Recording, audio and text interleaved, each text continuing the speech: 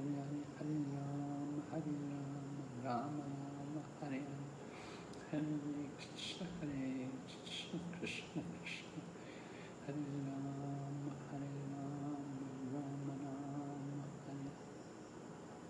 Hare Krishna, Krishna Krishna, Hare Rama, Rama Rama, Hare Krishna, Krishna Krishna, Hare Rama, Rama Rama, Hare Krishna, Krishna Krishna.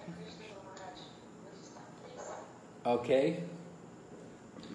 Om Madhyana Timarandasya Gyananjana Shalakaya Chaksuranmilitan Yena Tasmai Shri Gurave Namaha. Namam Vishnu Padaya Krishna Pristaya Bhutale Srimate Bhakti Vedanta Swami Niti Namane. Namaste Saraswati Devi Gauravani Pracharine Nirvishesha Shunyavadi Paschatya Deshatarine Vanchakalpatarubhyascha Kripa Sindhu Bhayevacha Patitanam Pavanhebhyo Vaishnavibhyo Namo Namaha. Jaya Shri Krishna Chaitanya Prabhu Nityananda Shri Advaita Gadadhar Shri Vasadi Gaur Bhaktavinda. Hare Krishna, Krishna Krishna, Hare Hare, Hare Rama, Rama Rama, Hare Hare. We're studying Nectar of Devotion, and we're on chapter 3, eligibility of the candidate for accepting devotional service.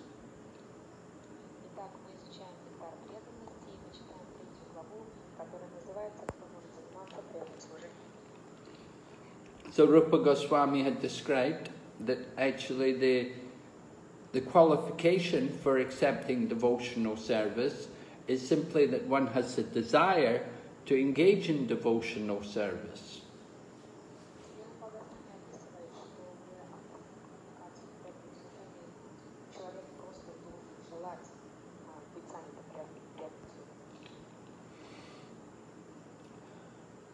We heard about 4 different kinds of people who come to Krishna consciousness, as described in the Bhagavad Gita.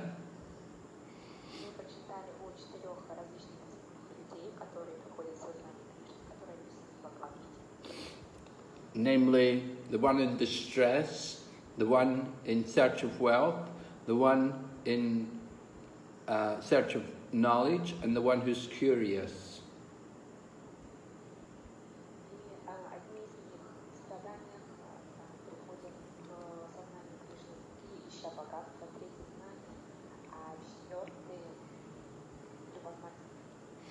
And we heard that of these 4, the best one is the one who comes in search of knowledge.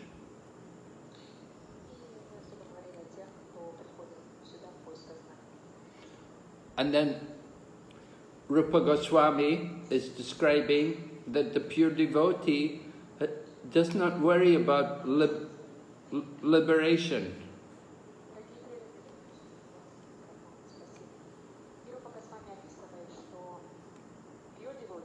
Yeah.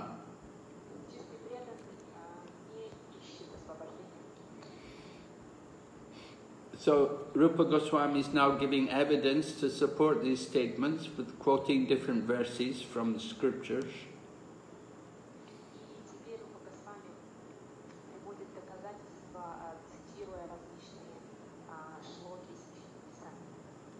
So you can continue reading, Tatiana?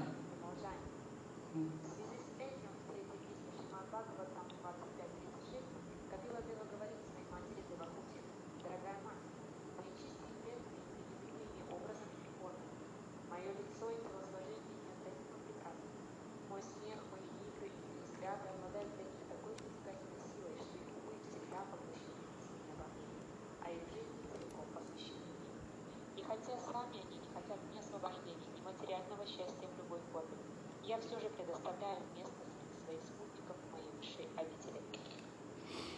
So this verse is stated from the 25th chapter of the 3rd canto, which is a very famous verse. Srila Prabhupada lectured on these verses, and it's there in the book called The Teachings of Lord Kapila.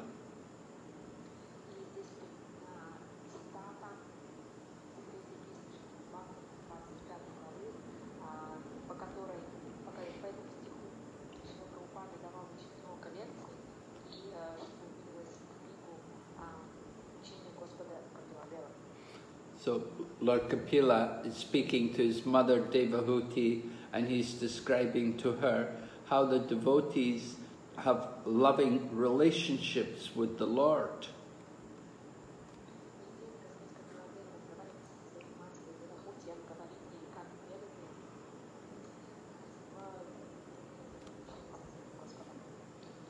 And he's talking about how the pure devotees see the Lord in the deity form.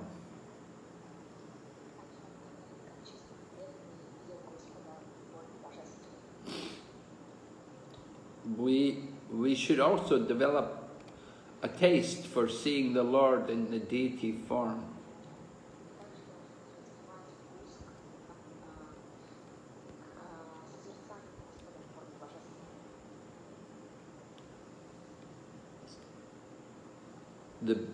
Seeing the beauty of the Lord in the deity and developing the relationship with the Lord.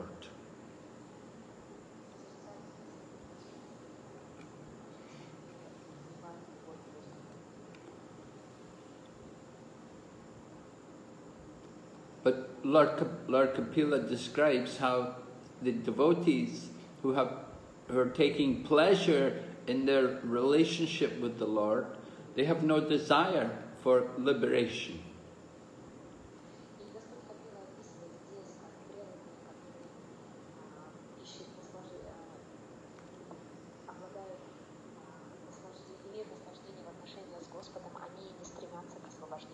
They don't want any kind of material happiness. They don't want to ask the Lord for anything.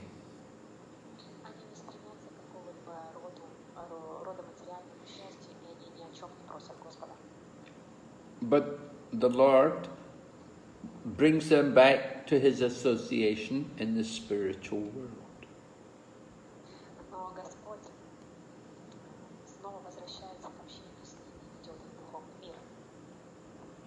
So, although the devotee is very happy to serve the Lord wherever they are, the Lord sometimes likes to bring the devotees back to His abode.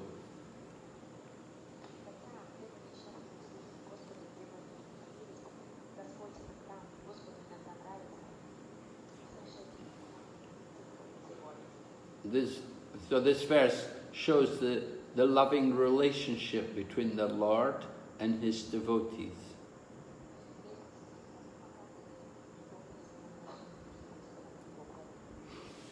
So Srila Prabhupada goes on to discuss this more in the next paragraph. Tatyana will read.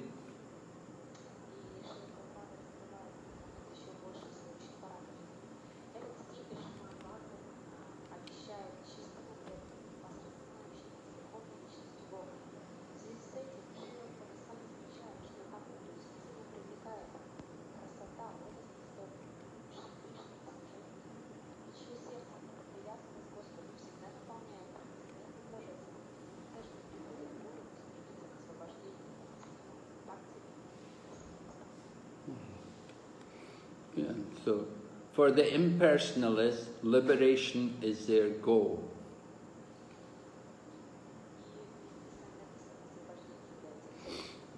They simply want to get free from the material world.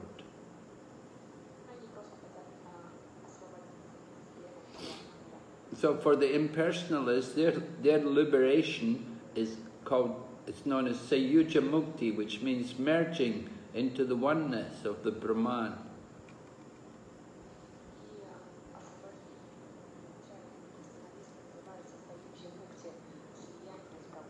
And that same destination of being in the Brahman, that is also given to the demons who Krishna kills.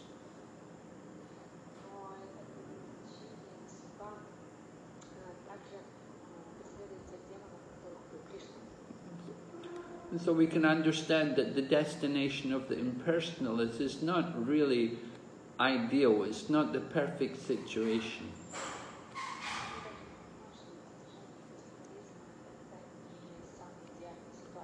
And even they may achieve that liberation.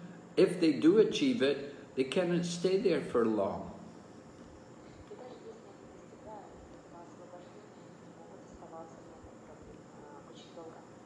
Because there are no activities there. So they will come back again to the material world.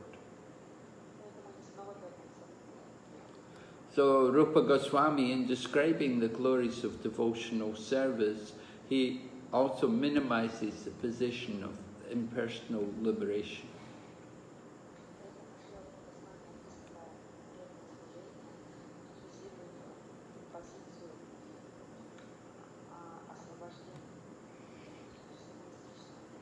So he describes how the devotee's attachment is to doing service to the Lord, rather than just simply thinking of their own liberation. The devotee just simply wants to be engaged in devotional service.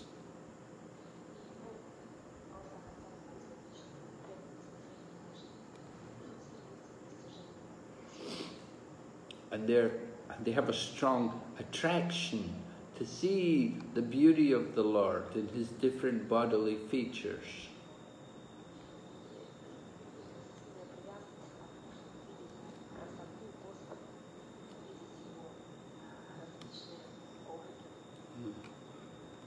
Seeing the beauty of the Lord from His lotus feet through the different limbs of His body is the perfection of the eyes.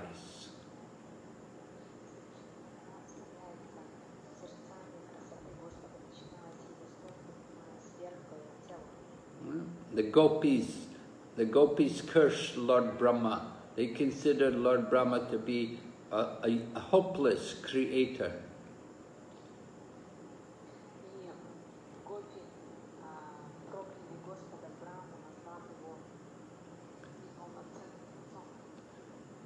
Lord Brahma is condemned by the gopis because they said he gave us eyes which blink. Our eyes keep blinking. We're not able to properly look at Krishna without blinking.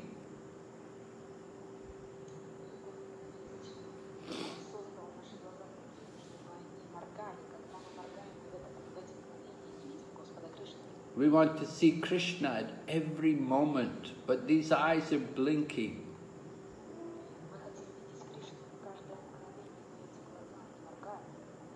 So this Brahma did a terrible job in creation. Terrible job? Yeah, he did not do a good job.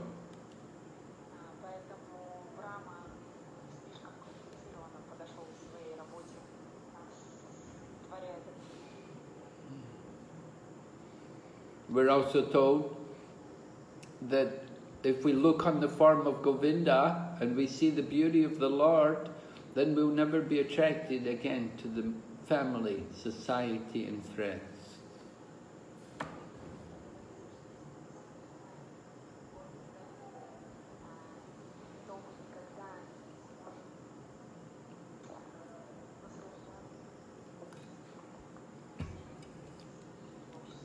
So in this way we want to appreciate the beauty of the form of the Lord.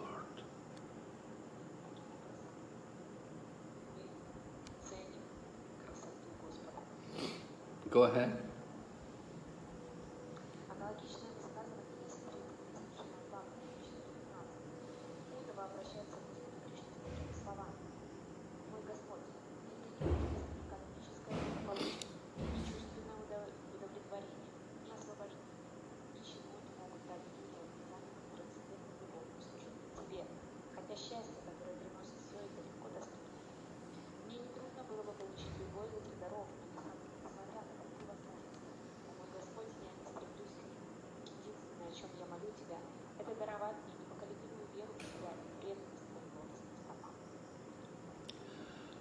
So now another verse is being quoted, this time spoken by Uddhava, who is directly addressing Lord Krishna.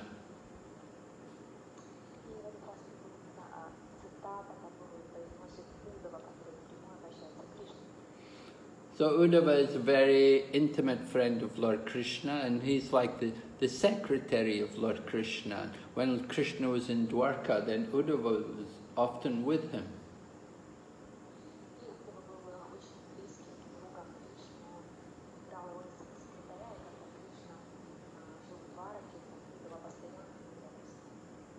Uddhava was also, there was some relationship there, that Uddhava was like a nephew of Lord Krishna.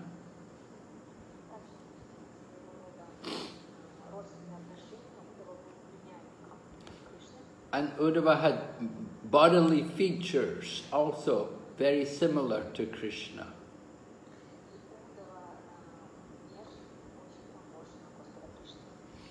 And he would wear the garland of Lord Krishna, and he would often wear clothes or cloth which had been worn by Krishna.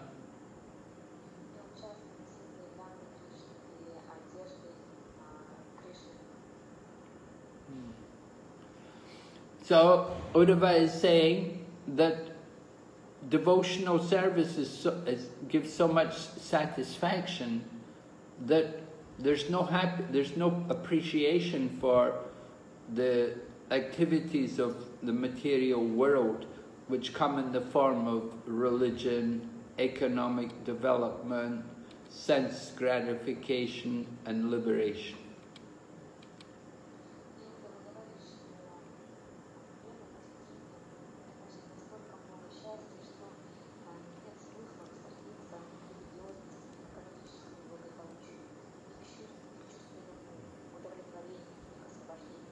Yeah. In material life, these four activities are very much important, and that's the basis of material existence.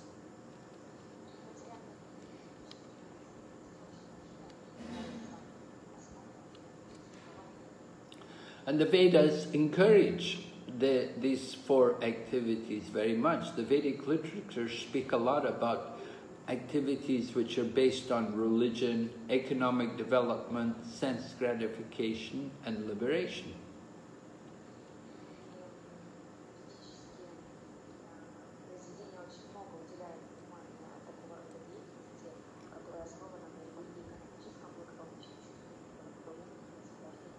So, in material life, happiness is generally derived from these four activities.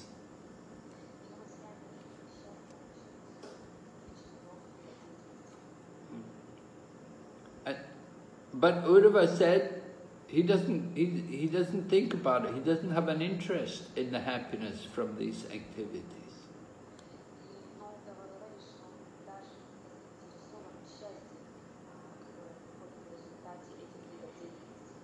He could easily get happiness. He could easily have economic development, sense gratification, liberation. All of these things are there for him any time.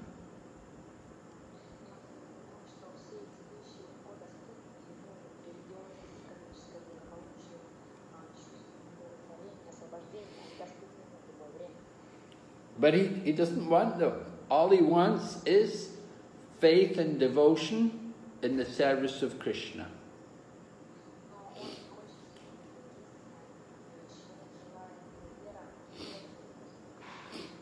So this is the thinking of the pure devotee, the advanced devotee. They think like that.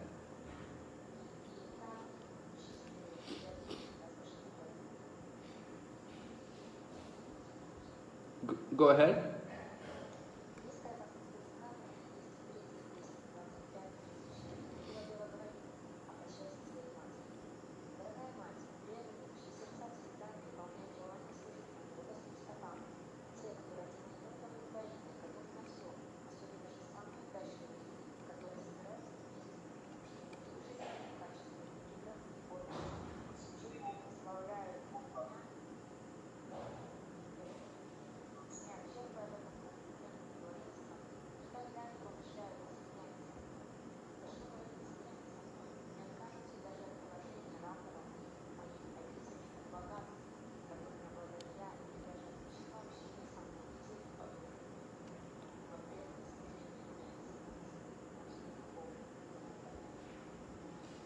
Okay. So again, this is again another verse from this 25th chapter of the 3rd canto, where Lord Kapila is instructing his mother.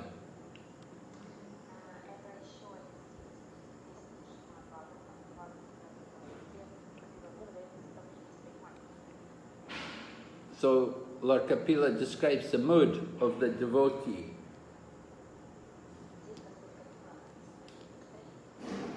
That they're only thinking about service, to what service they can do for the Lord.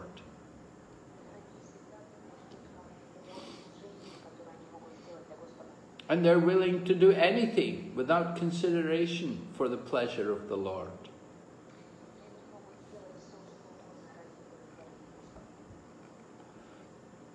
And they're very active in hearing and coming together with other devotees to discuss the Lord and His pastimes and glorify the Lord.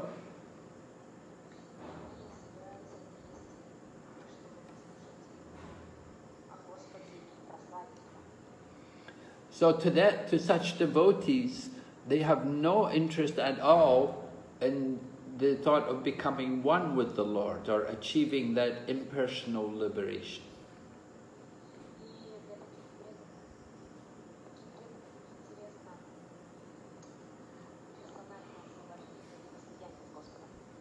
But then Lord Kapila goes on, he said, they don't even want the other kinds of liberation. They don't want the impersonal liberation, but they don't want the other kinds of liberation either.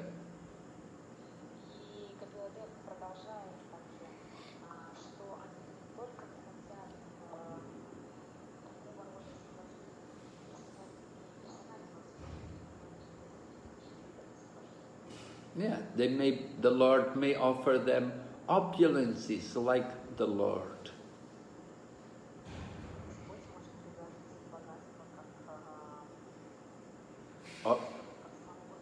Or He may offer the devotee to become one of His personal associates and live with Him in the spiritual world, in the Vaikuntha.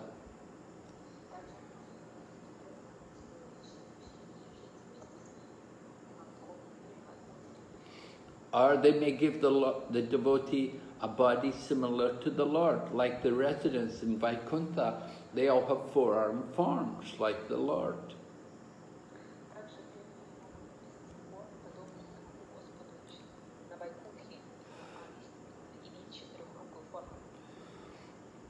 In Brihad Bhagavatamrita, Sanatana Goswami describes how Gop Kumar, a cowherd boy from Vrindavan, went to Vaikuntha.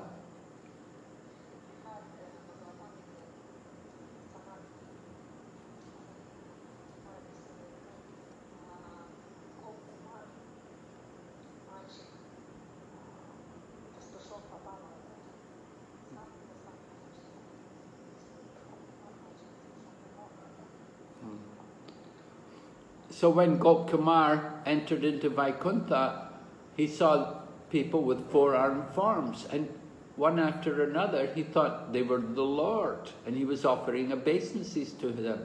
But they would say, no, I'm not the Lord, I am a servant. But they had a four-armed form, and they looked just like the Lord Himself.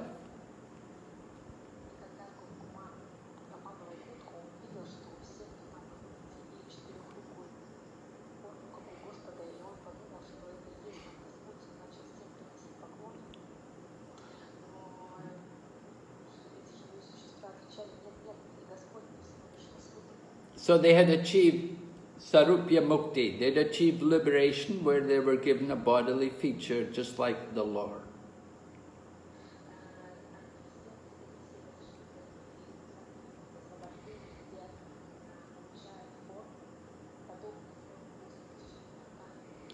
Of course, there are subtle differences between their body and the body of the Lord.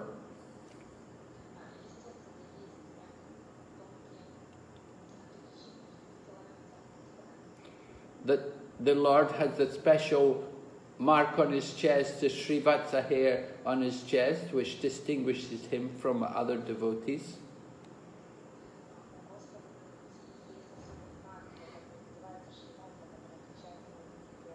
And he also wears the kastuba gem around his neck.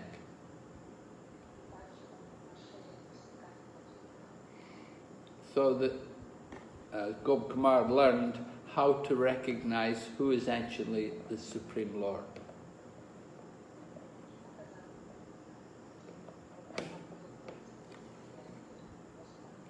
But here, Lord Kapila Dev is saying that the pure devotees, that they're not interested in having this kind of liberation. All they want is devotional service.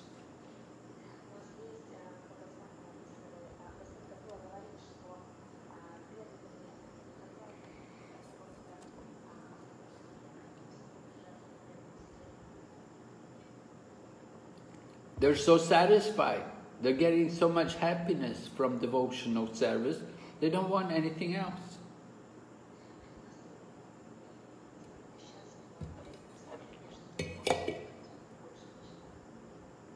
Go ahead.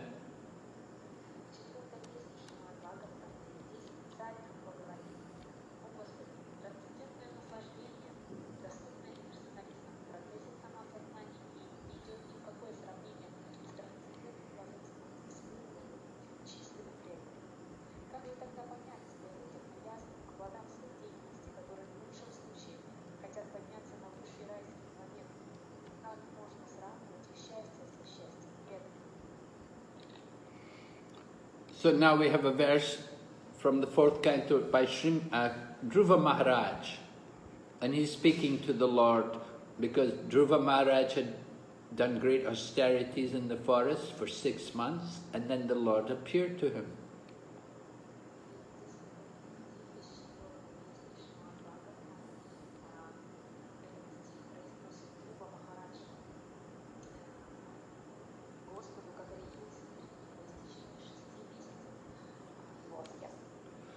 So Dhruva Maharaj was a young child at the time, but the Lord touched him on the head with his conch shell and inspired him with transcendental knowledge.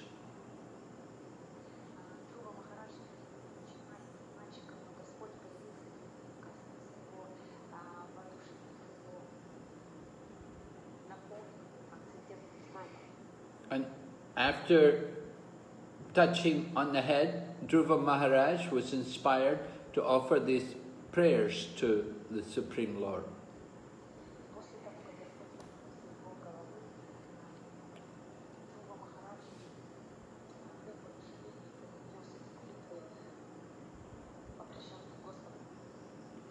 So he's describing how the devotees enjoy far greater pleasure than the pleasure of the impersonalists.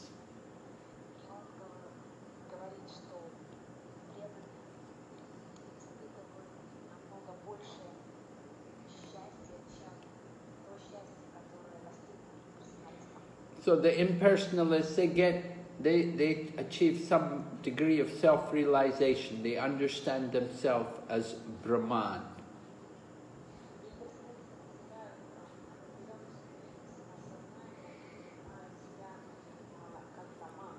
But they have no realization of the Supreme Lord.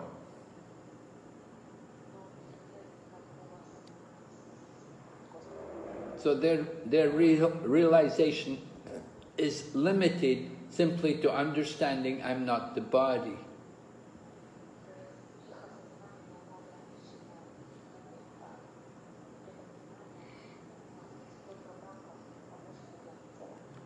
So on that level of liberation, they're no longer subject to any miseries of the material body.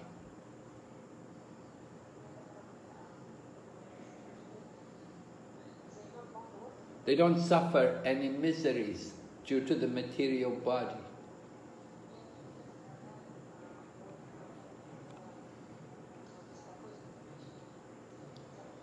Miseries of the material world, adibautic, adi-atmic, adi-daivic. These 3 different kinds of miseries are there in the material world.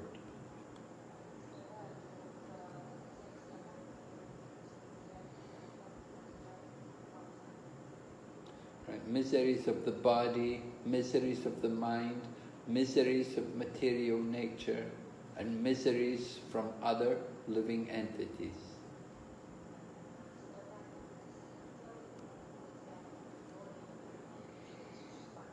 But the impersonalist, he doesn't experience this because he's liberated, he's freed from the bodily connection.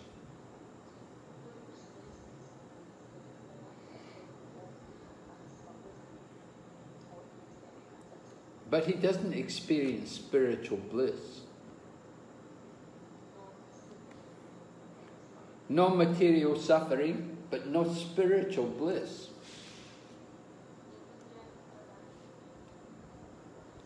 So Dhruva Maharaj said, the devotees who are doing devotional service, who are meditating on the lotus feet of the Lord, they experience that bliss.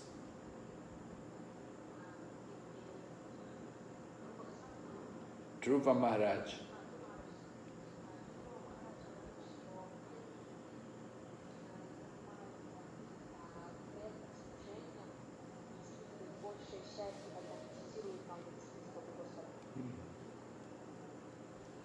And then there are ordinary karmis, people who work to enjoy the results of their labor.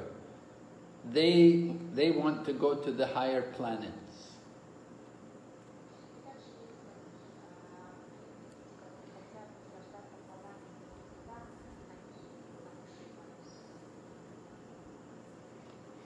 So you can understand they cannot experience much happiness, they cannot get much happiness.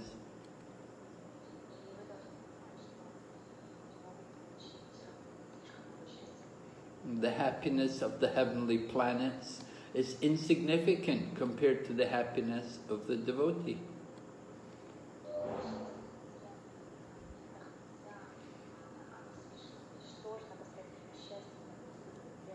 The happiness of the heavenly planets is even inferior to the happiness of the impersonalists.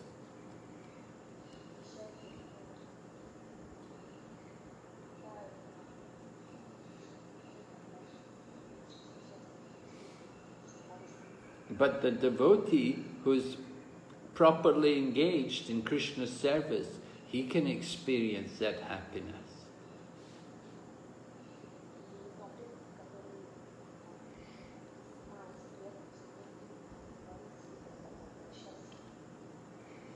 Okay, so now we've completed the 3rd chapter. We're going to go on to chapter 4.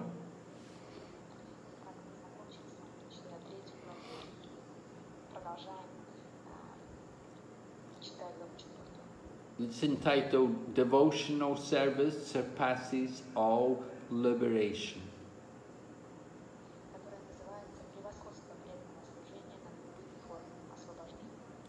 Go ahead.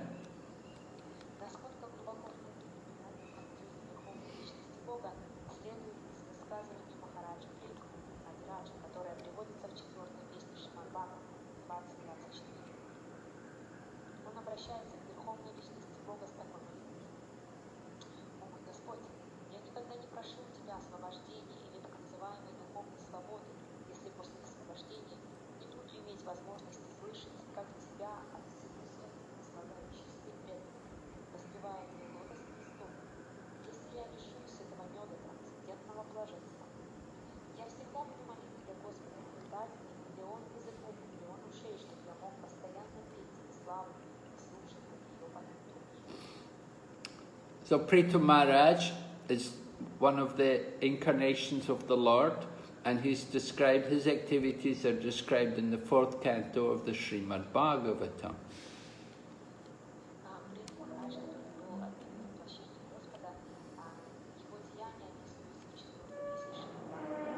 Prithu Maharaj was, his body was actually created from the, well, what happened, there was a demonic king called Venu, and Venu was very cruel, and he created a lot of turmoil on the world, and so the Brahmanas cursed him to die.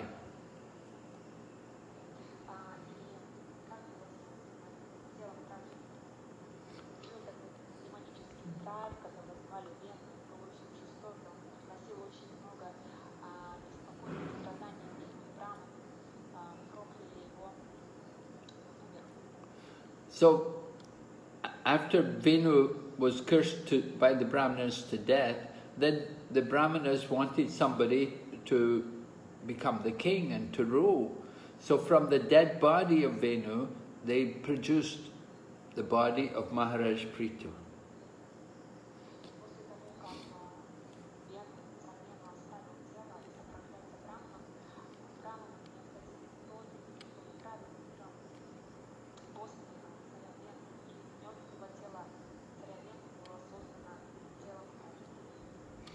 So Maharaj Prithu performed many wonderful activities, and he would perform many different sacrifices and please the Lord.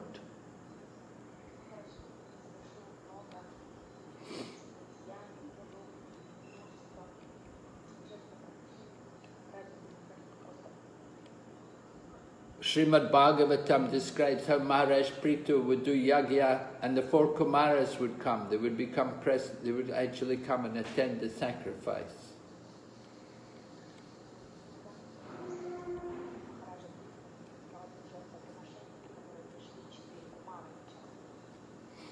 So because he was so powerful and pure, he could attract pure devotees like the 4 Kumaras to come.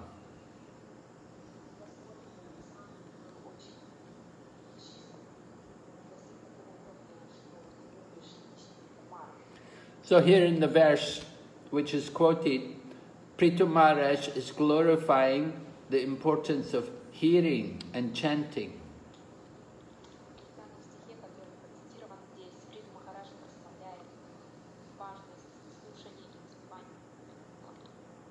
That the pure devotees, they have a very strong taste to hear about Krishna and to chant the glories of Lord Krishna.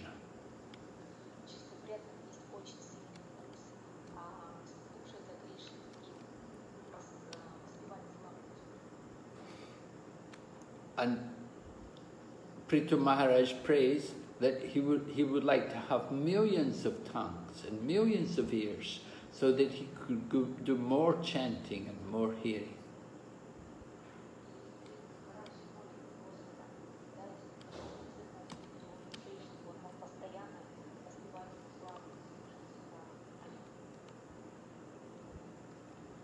Pure devotees, they just simply want that opportunity to hear and chant. They don't want anything else. They're getting so much pleasure in that they don't aspire for anything else.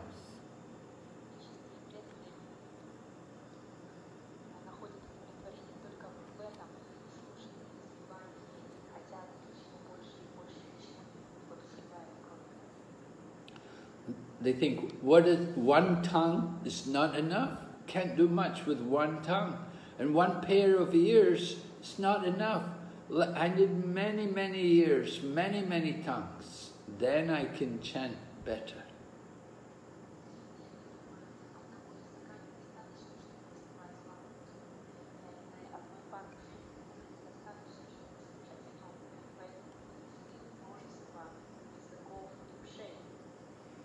So this is the thinking of the pure devotee.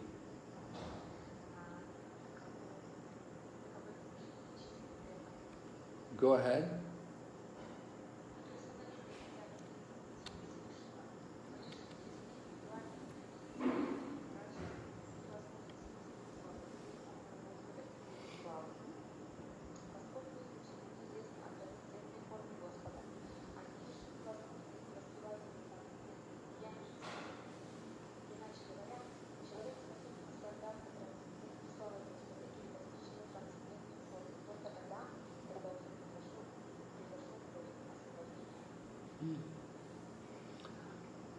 So the impersonalists, of course, for them we said their goal is the Sayuja Mukti, to merge, to enter into the oneness of the Brahman.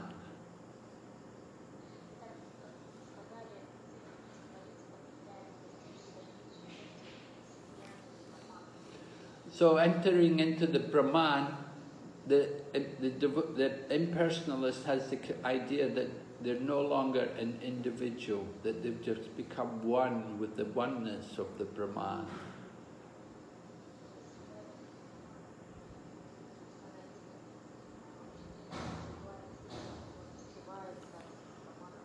And in that condition, there's no activity, there's no relationship, there's no variety, there's only the oneness.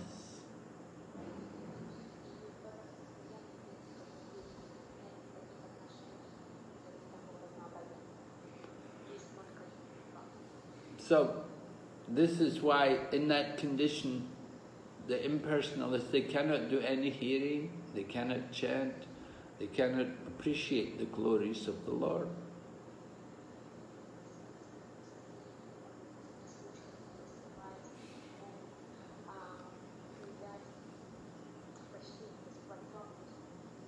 And they cannot appreciate how the Lord's form is not material.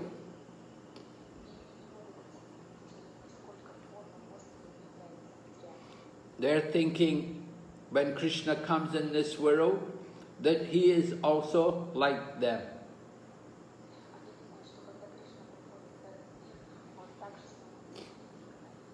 They're thinking that Krishna has come from the Brahman. So he's come, and they think he has come in the form of pure goodness, in the form of goodness.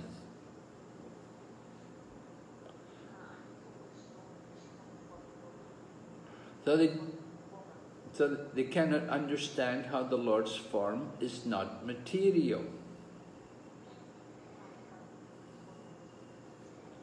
They're thinking he's also taken birth. Just as we have taken birth, they think when Krishna comes, he is also taken birth.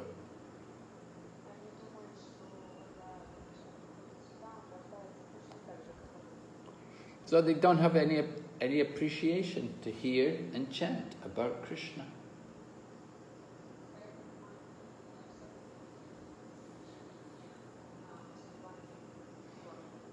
So Srila Prabhupada says that one has to be on the liberated platform to take pleasure in chanting and hearing about Krishna.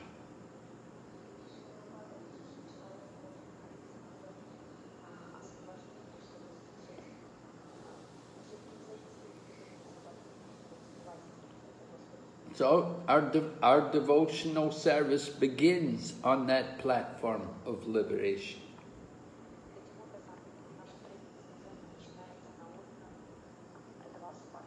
This is described in the Bhagavad Gita. Right? 18th chapter. Brahma bhuta prasanatma nasochati nakanchati samasarveshu bhuteshu madbhaktim labhate param. That one who is actually understood that they're Brahman, that they're not the body, then they are a joyful soul.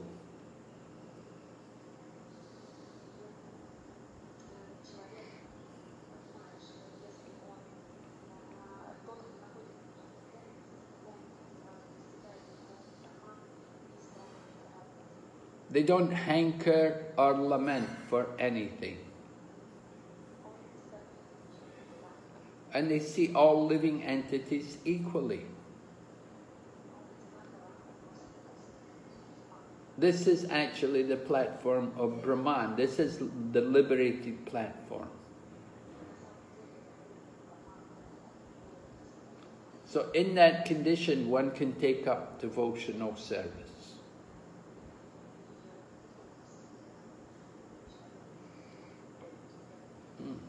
And one, in that condition, because one is on the transcendental platform, then he can appreciate also the transcendental nature of the form of the Supreme Lord.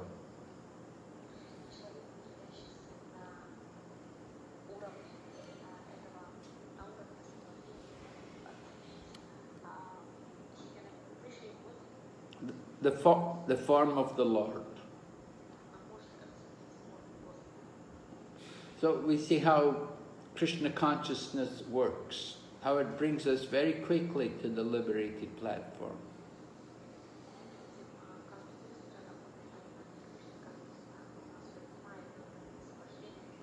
It doesn't need to take any time.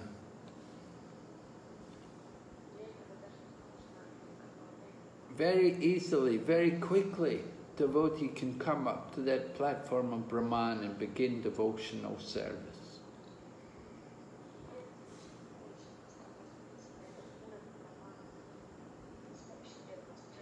We just simply have to engage in the devotional service.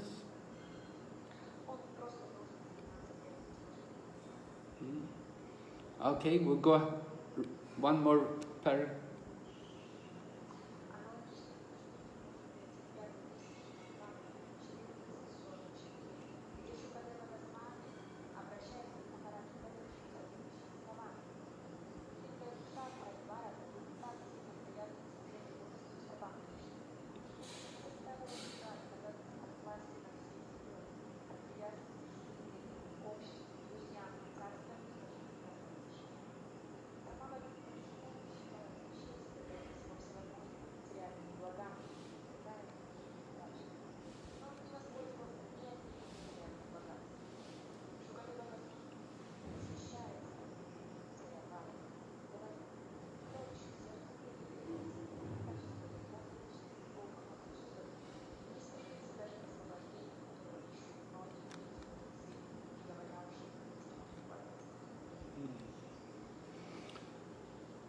So, in the 5th canto, Srimad Bhagavatam, we hear about Bharat Maharaj.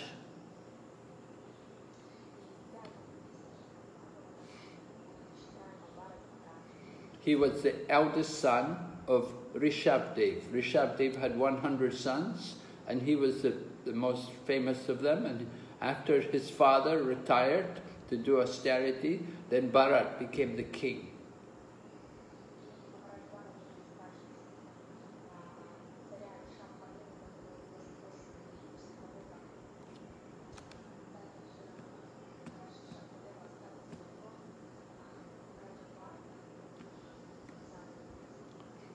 But as a king, he was not so much attached. He didn't take he didn't enjoy much, didn't take a lot of pleasure in being the king or in having the opulence of the king and his family.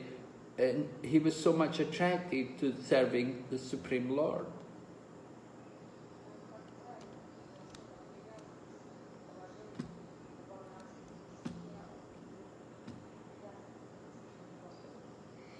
Even though he was given so much opulence by the goddess of fortune, he didn't take pleasure in it.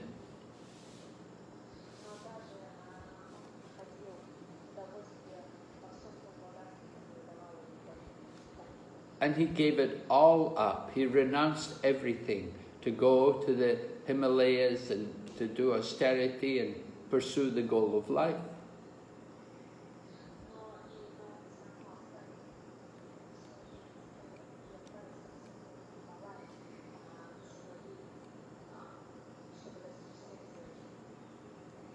So this behavior of Maharaj Bharat was appreciated by Sukadeva Goswami.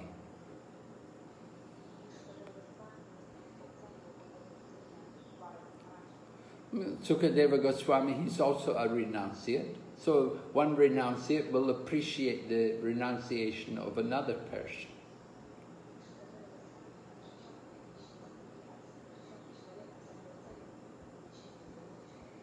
The behavior of Maharaj Bharat would be criticized by the materialists.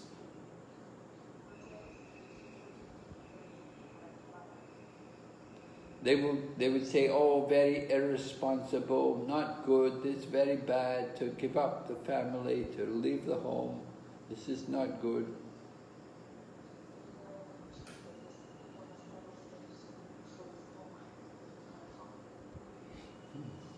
But for somebody like Sukadeva Goswami, Sukadeva Goswami said, yes, very good. He said it's natural, because somebody who has a taste for devotional service, they have no taste for material life.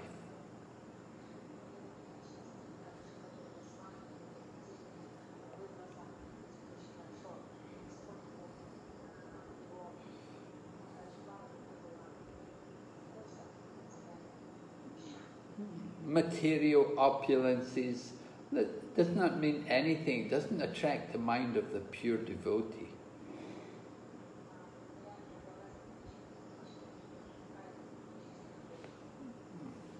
The happiness of the material world is insignificant compared to the pleasure which is there on the spiritual platform.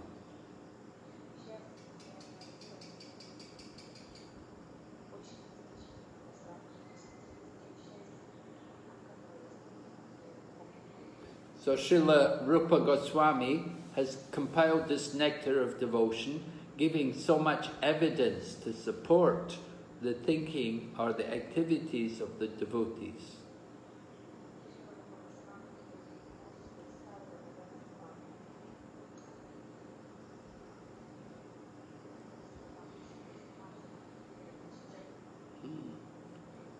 The nature of the devotee is to want to appreciate the scriptures and to hear the information from the scriptures.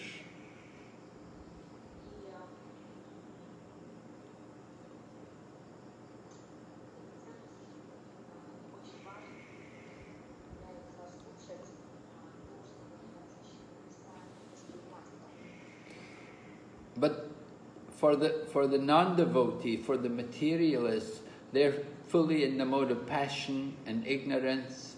They have no taste, they have no interest to hear about the great devotees and the great saintly kings.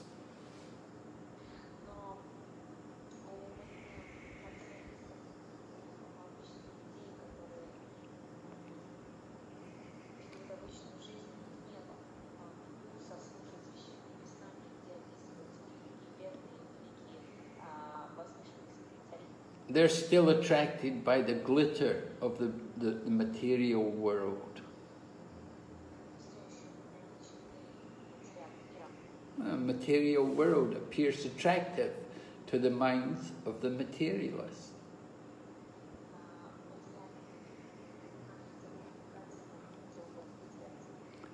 So in Bhagavad Gita, Krishna compares the two people. He said, one is like what is daytime for one is night for the other, and what is night for the other is daytime for that.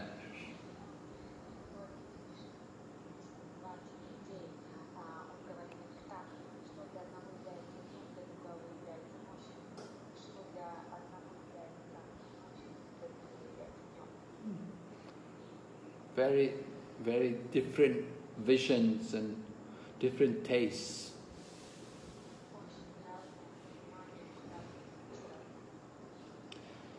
Okay, so we will stop here and we'll ask if there's any questions.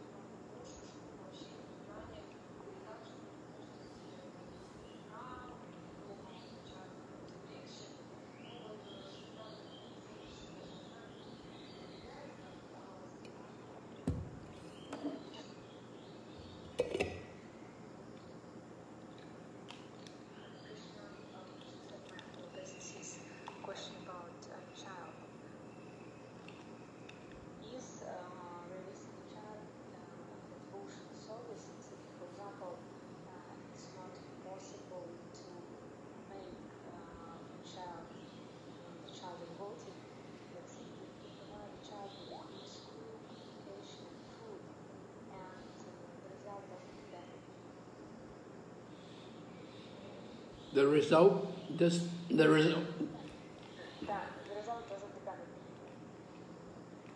Well, yes, raising a child is devotional service. It's certainly important to raise the children in such a manner that they can become devotees.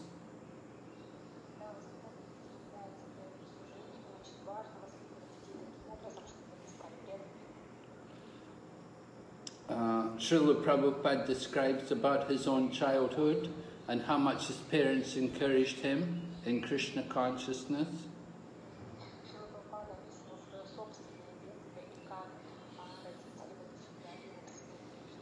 The example of his father worshipping the deities.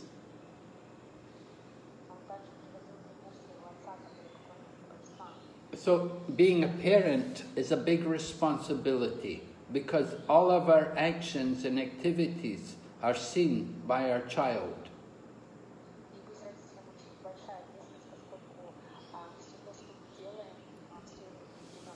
So it's very important that somebody who has a child, that they show the right behavior and the right example to instruct the child by their behavior.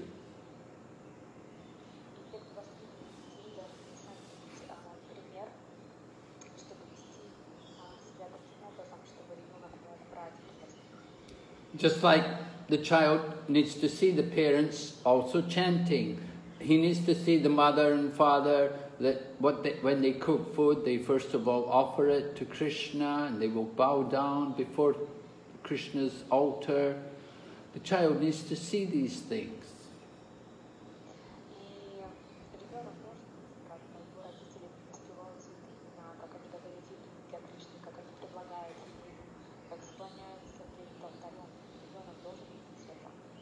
And the child needs to see these things from the beginning of their life.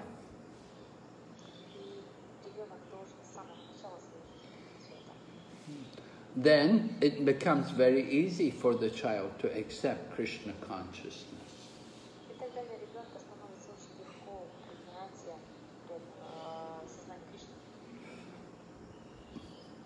But if the child doesn't see the mother or father do these things, then the child will also not be much inspired to be a devotee.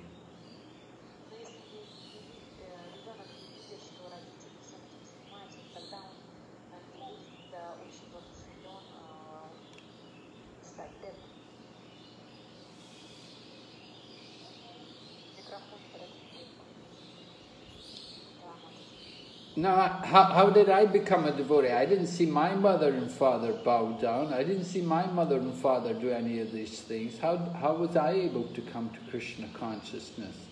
Certainly, I didn't take up Krishna consciousness from the beginning of life.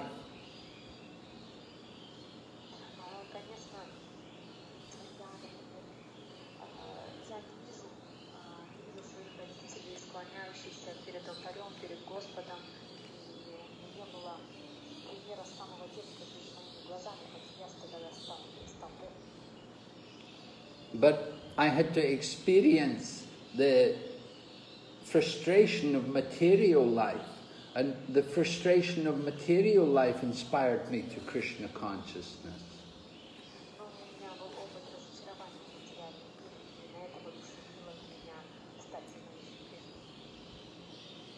Because I was looking and searching, trying to find the answers to the problems of life.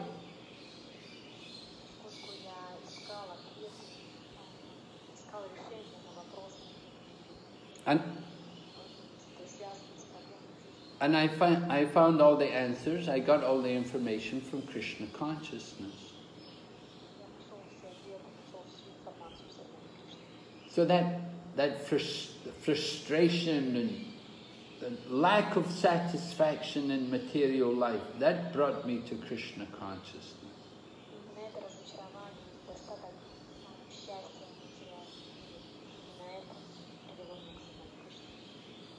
But it's much better if from the very beginning of life one can become Krishna conscious.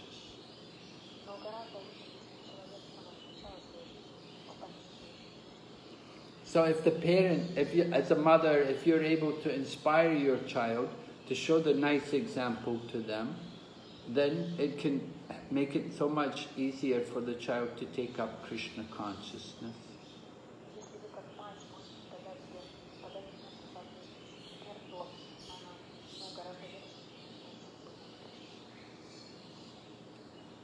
In the Srimad Bhagavatam, it said, don't become a parent unless you can deliver your children from birth and death.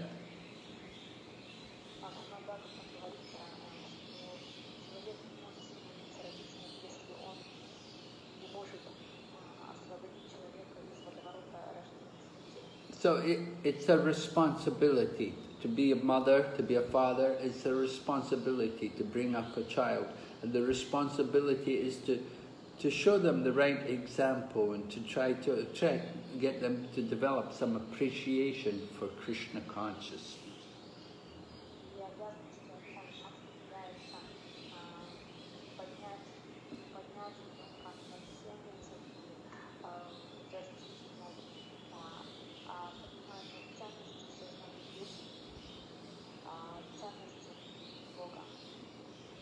Being a parent, parenting is a very, very big subject matter, and gradually our movement is bringing out some literature discussing the importance of parenting and how we should be parents, what kind of things we should do in order to encourage the children.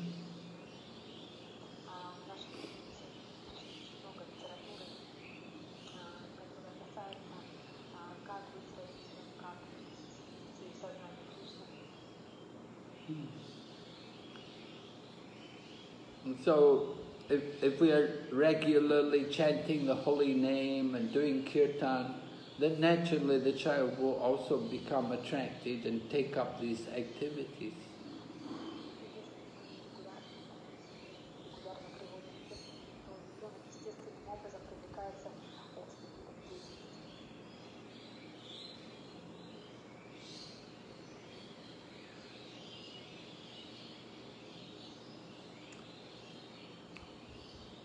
I don't know if I've answered.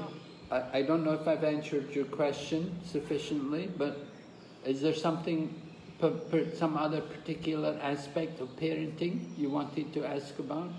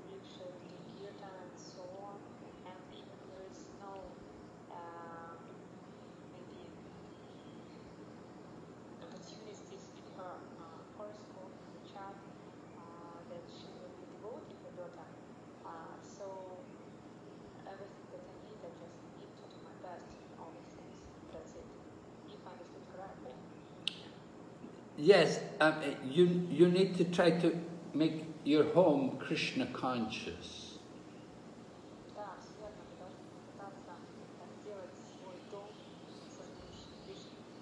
Yeah. If you are showing the example, if you chant the holy name of the Lord, if you're doing devotion, if the child sees you worshipping, then the child will follow you.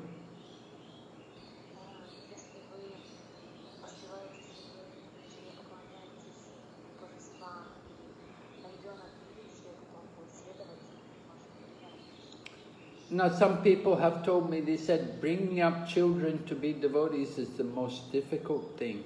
They found it very, very difficult to bring their children to Krishna consciousness.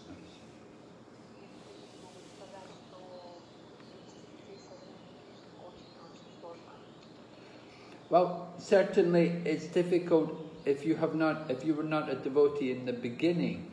So you already had the child, and then later on, after having the child, then you become a devotee. So it means the child, they don't see from the beginning of their life, they don't see Krishna consciousness.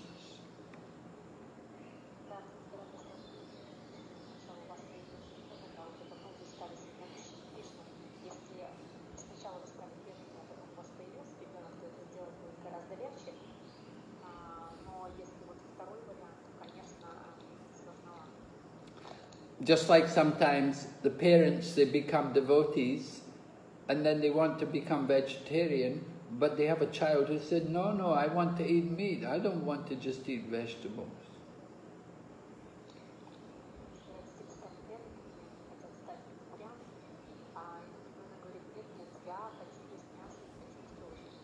But if the child from the beginning of life is brought up as a vegetarian, then that's not a problem.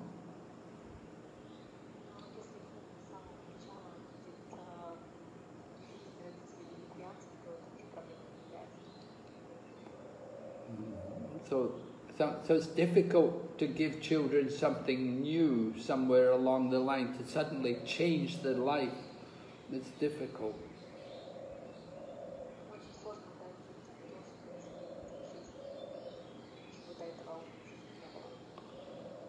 But still, you have to try. It's your duty as a parent.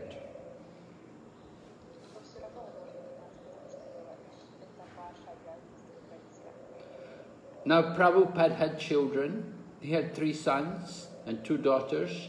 And he tried also, he brought his children to temple and so on.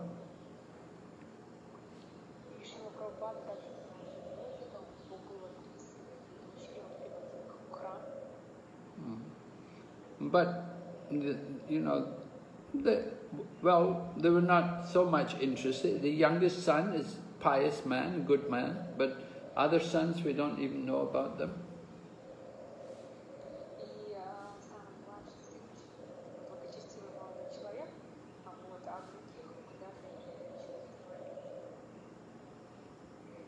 So it's difficult, but you have to try to bring your children up to be a devotee.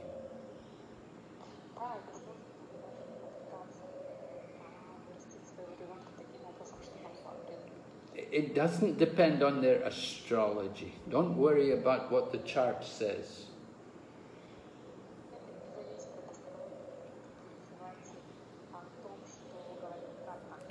Devotional service is transcendental. Astrology is material.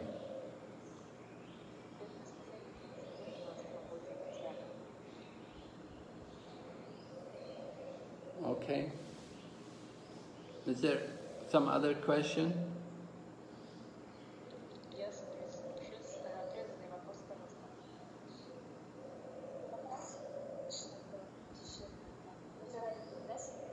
Вопрос такой. Преданный 24 часа хочет слушать, но не говорит, не пишет сразу. Я вас как достигать такое состояние ума? Как решить уединиться и уходить в мать?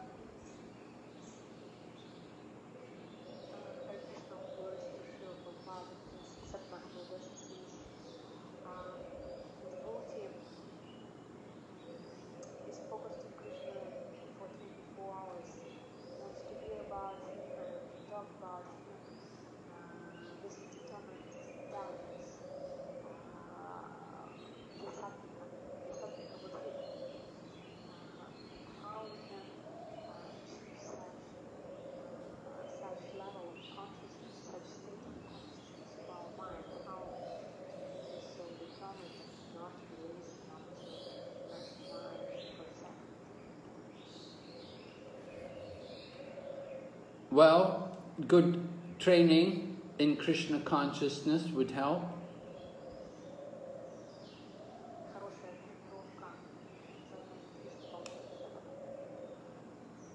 For some people, it's very nice if you can go and spend some time living in a Krishna conscious center.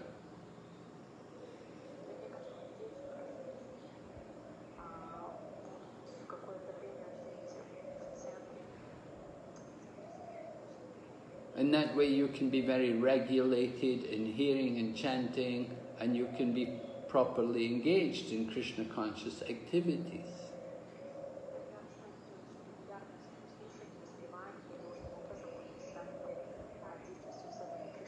The guidance of senior devotees makes it very easy for us to become Krishna conscious.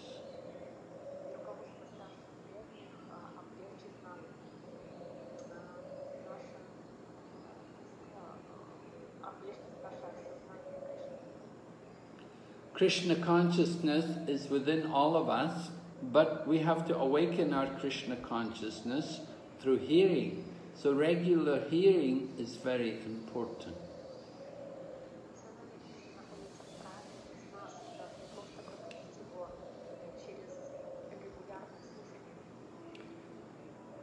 Regular hearing means make use of the internet to listen to different speakers talking, and also taking time ourselves to study Prabhupada's books.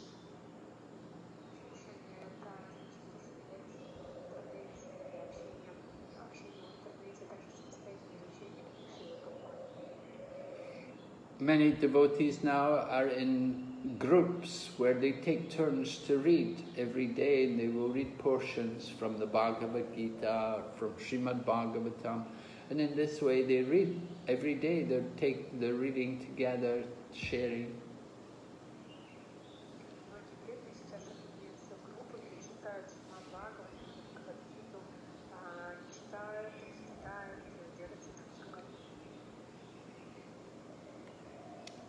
The main thing is you have to have that desire that you really want to be fully engaged in Krishna consciousness.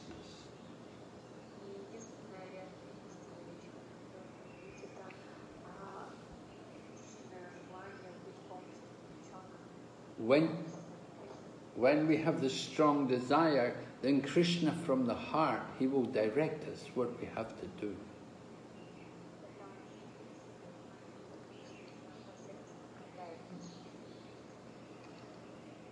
Okay, yeah.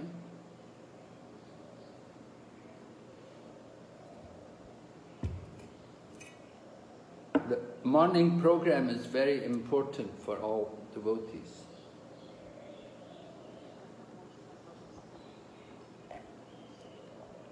If you get a good start to the day, then Krishna consciousness becomes so much easier.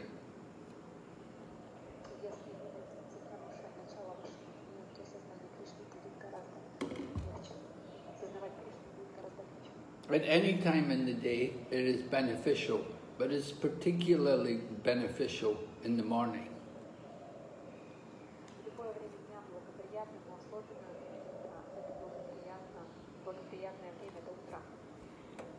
So that's why devotees like to try to wake up early in the morning and make use of the morning time to do and to absorb themselves in Krishna conscious activities.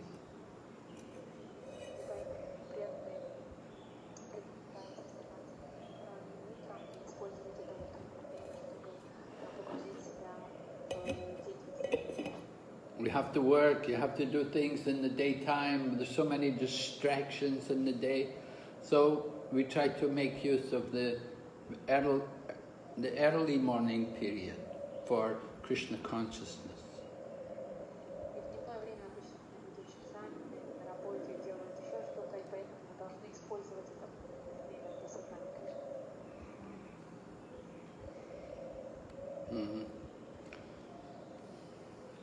All right, so is there a... Next question? Yes.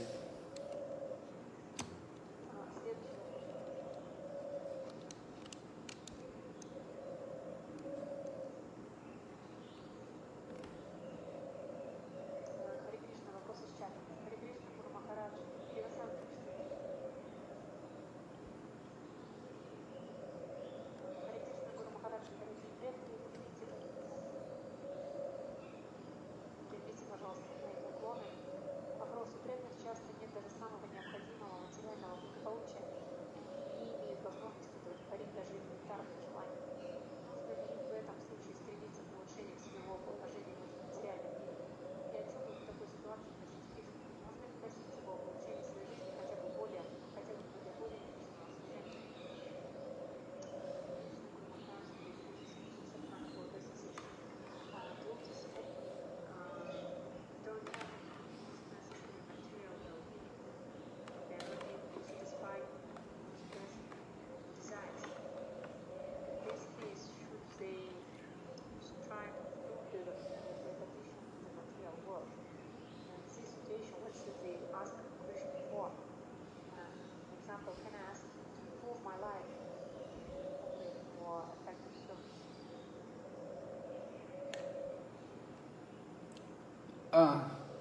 Yes, you could ask Krishna like that, but that's not really spiritual.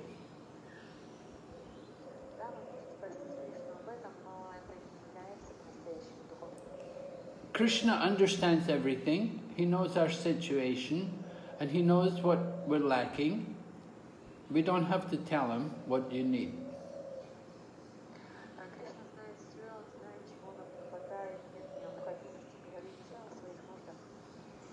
And we see there are many devotees, very advanced devotees, and they're not affected by their material circumstances.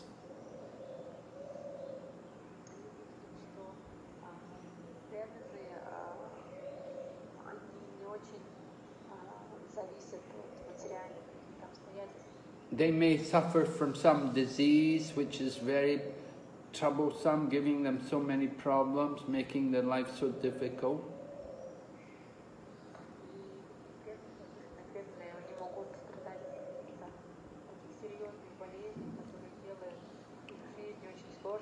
Or they may have some very serious economic problems, that they're really in poverty and they don't have the basic needs, as you mentioned.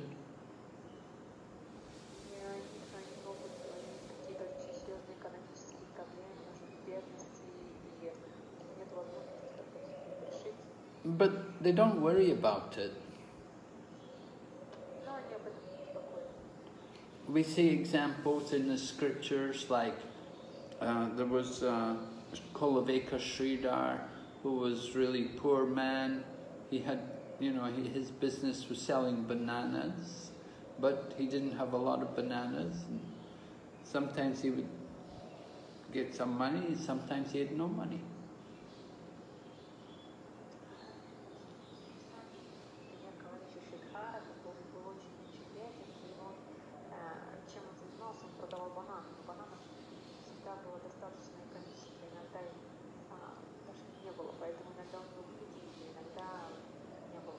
And when Lord Chaitanya invited him that he could ask something from him, Lord Chaitanya was revealing himself to be the Supreme Lord, and he told Kulaveka Sridhar, "What can I give you? Just ask anything you like. I'm ready to fulfill all your desires."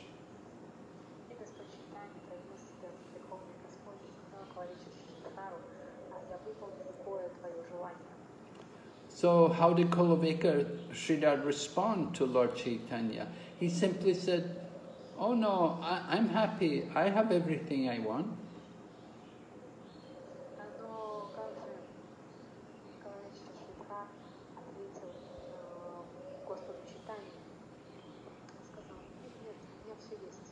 But Lord Chaitanya said, "But Sridhar, look at your cloth. Your cloth is very old and ragged.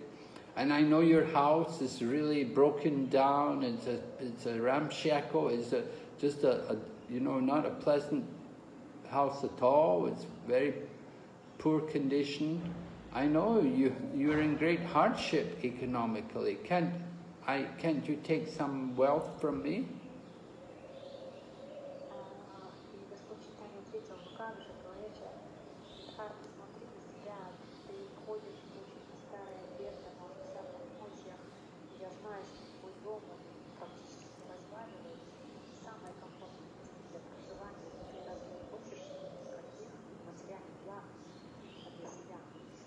But Sridhar said, "No, whatever I get, whatever income I get, I spend 50% to worship Mother Ganga. I'm happy."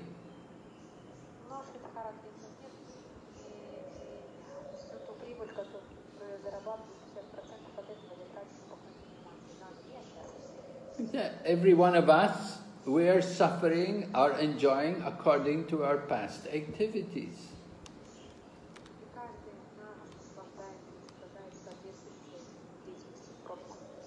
So somebody's got great wealth and somebody's got poverty. It's just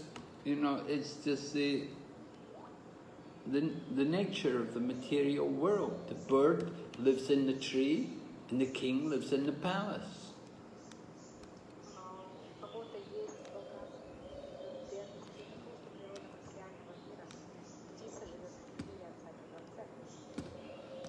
We just accept our situation as the arrangement of the Supreme Lord.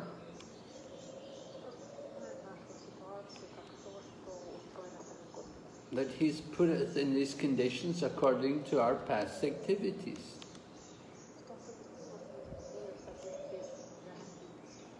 We just have to go on with our devotional service, and one day we'll go back to Godhead.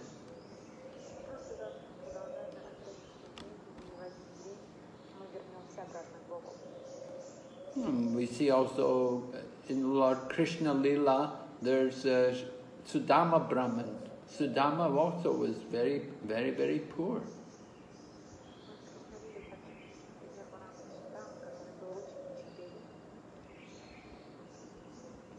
He had a wife, and he had no money, and he didn't want to go and beg. He wouldn't beg. He refused to beg.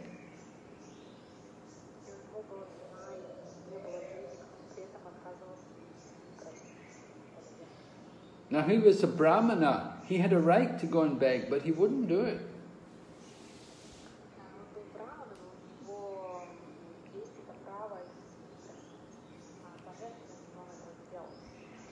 And he even went to see Lord Krishna, and he never asked for anything.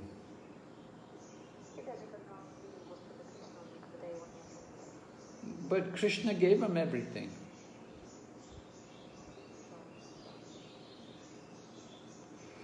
So very soon he went back to Godhead.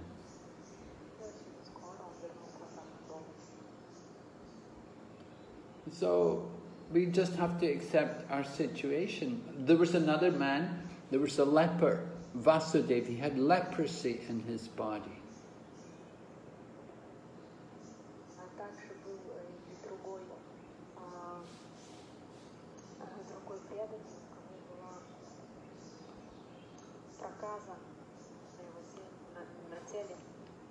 Now leprosy is a very terrible disease, and it's contagious. Somebody gets leprosy, people keep away from them. And they're put away. Nobody wants to be near them.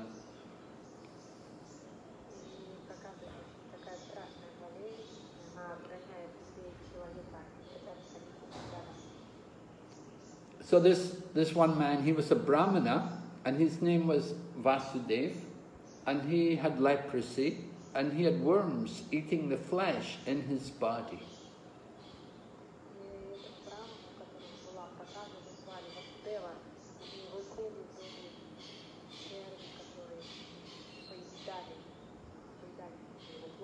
And sometimes some of the worms which were eating the flesh in his body, they would fall out from his body. And when they would fall out, he'd pick them up and put them back into the region of his body where they were eating the flesh.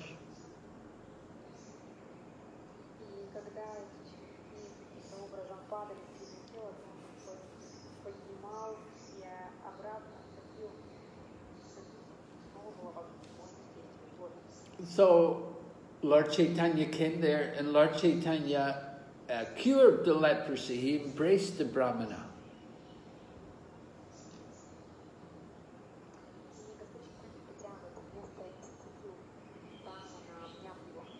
And the Brahmana's body became rejuvenated and became very healthy and strong.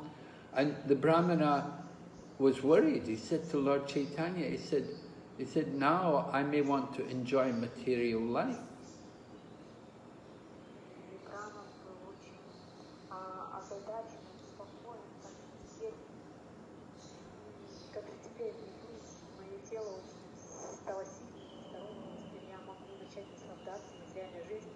He said, when I was sick, when I had my leprosy, I know at that time I had no opportunity to enjoy material life.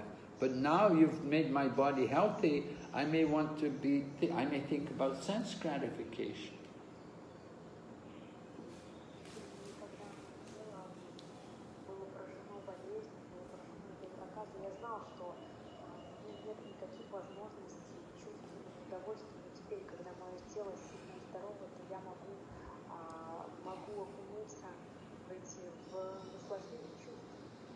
So we should think also our situation which we're in, that this situation is given to us by the grace of the Lord, that it's, in some ways it's a blessing that Krishna protects us from sense gratification.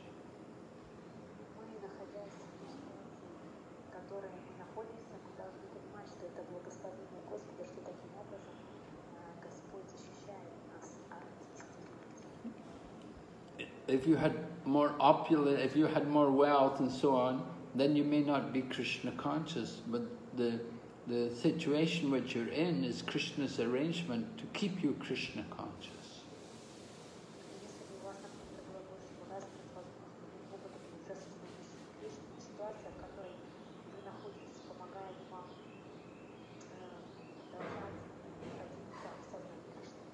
So you can pray to Krishna to help you to improve your economic situation or your general situation of living, but that is not actually pure devotion.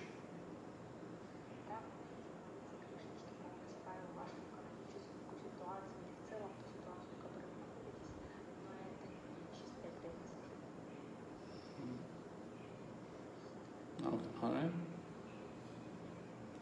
Another question?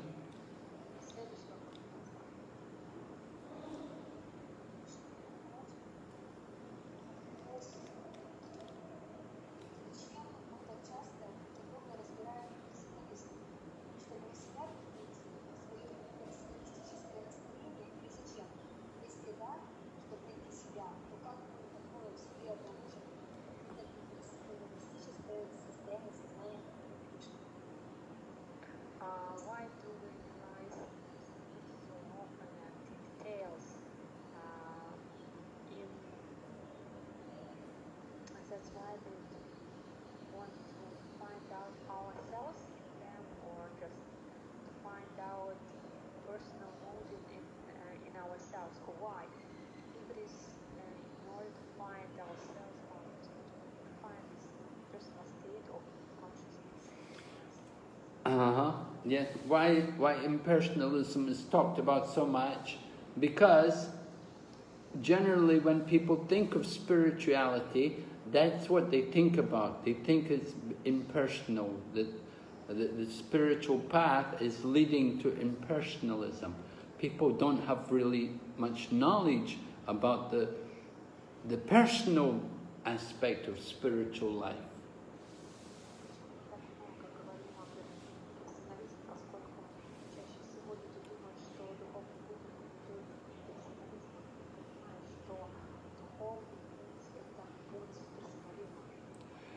It's much easier for people to think about impersonalism than to think about the personal aspect.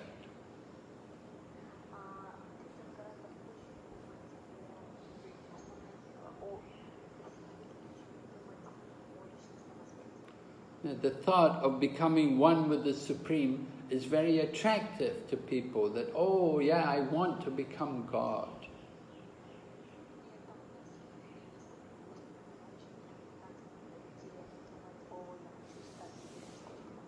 Yo, I can become God. Yes, this is what I want. I've always wanted to become God. Let me try and become God. This is what inspires people towards the path of renunciation.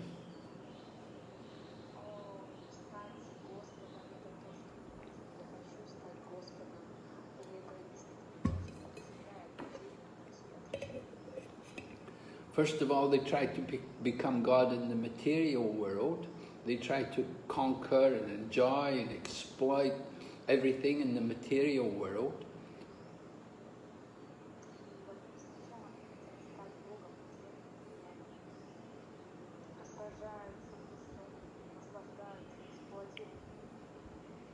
And when they fail, when they see they're not getting a lot of success in becoming God in the material world, then they think about becoming God in the spiritual aspect. They think about becoming one with the Supreme, about impersonal liberation.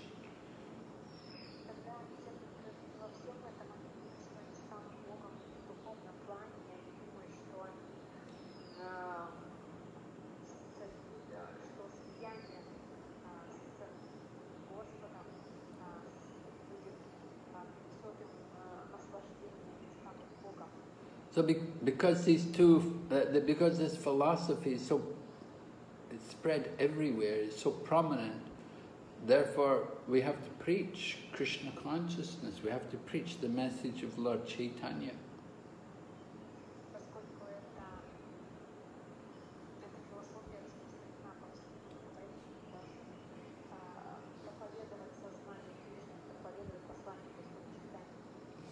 And we see Prabhupada's pranam mantra, the second pranam mantra, Nirvasesha Shunyavadi Paschatya Desatarini, preaching the message of Lord Chaitanya to deliver the Western world from impersonalism and voidism.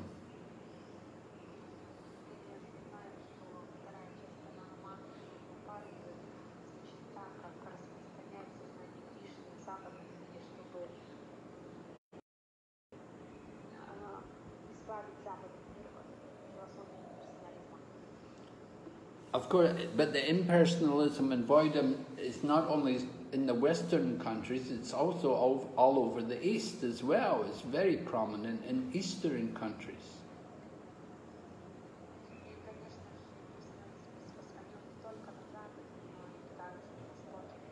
And Prabhupada, however, began his preaching in the West because a bit easier to get people interested in the Eastern countries. Very difficult to get people interested in personal philosophy.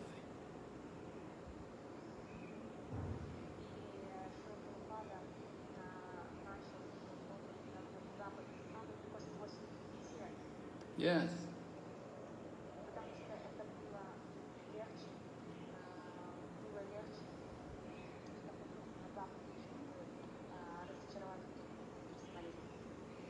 So, trying to awaken people to Krishna consciousness, Prabhupada, just like Lord Chaitanya, when Lord Chaitanya was propagating the holy name, he went to South India because he found people more receptive there to the chanting of the holy name than they were in his own Bengal.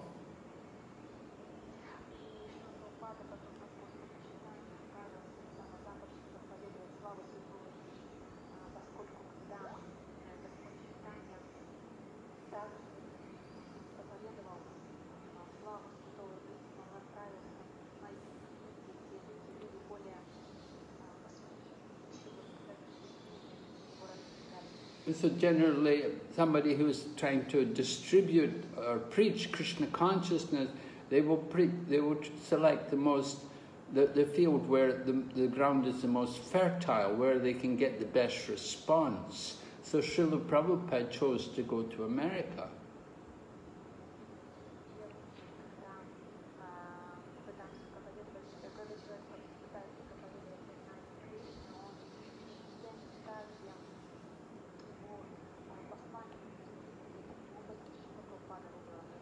For he didn't know if he would get a good response or not, but he thought, let me try, because he wasn't getting much response in India.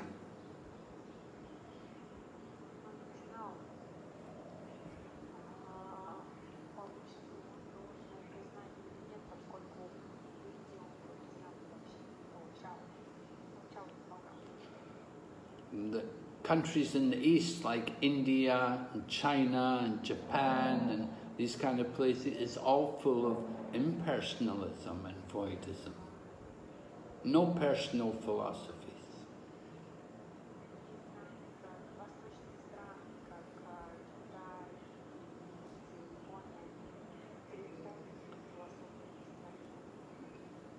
So sometimes where we're presenting our philosophy, people think we must be Christian because they think Christianity is the only personal philosophy.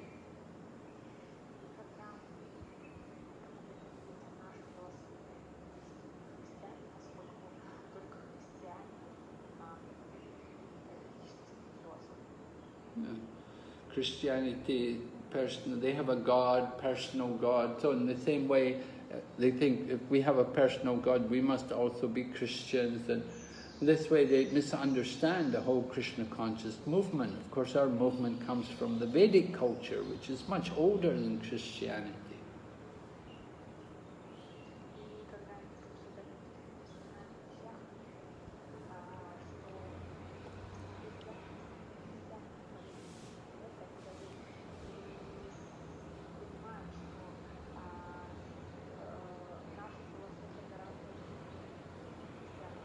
And even Lord Chaitanya, he had a difficult time because people were not accustomed to the personal aspect. Everywhere he was preaching to impersonalists and voidists.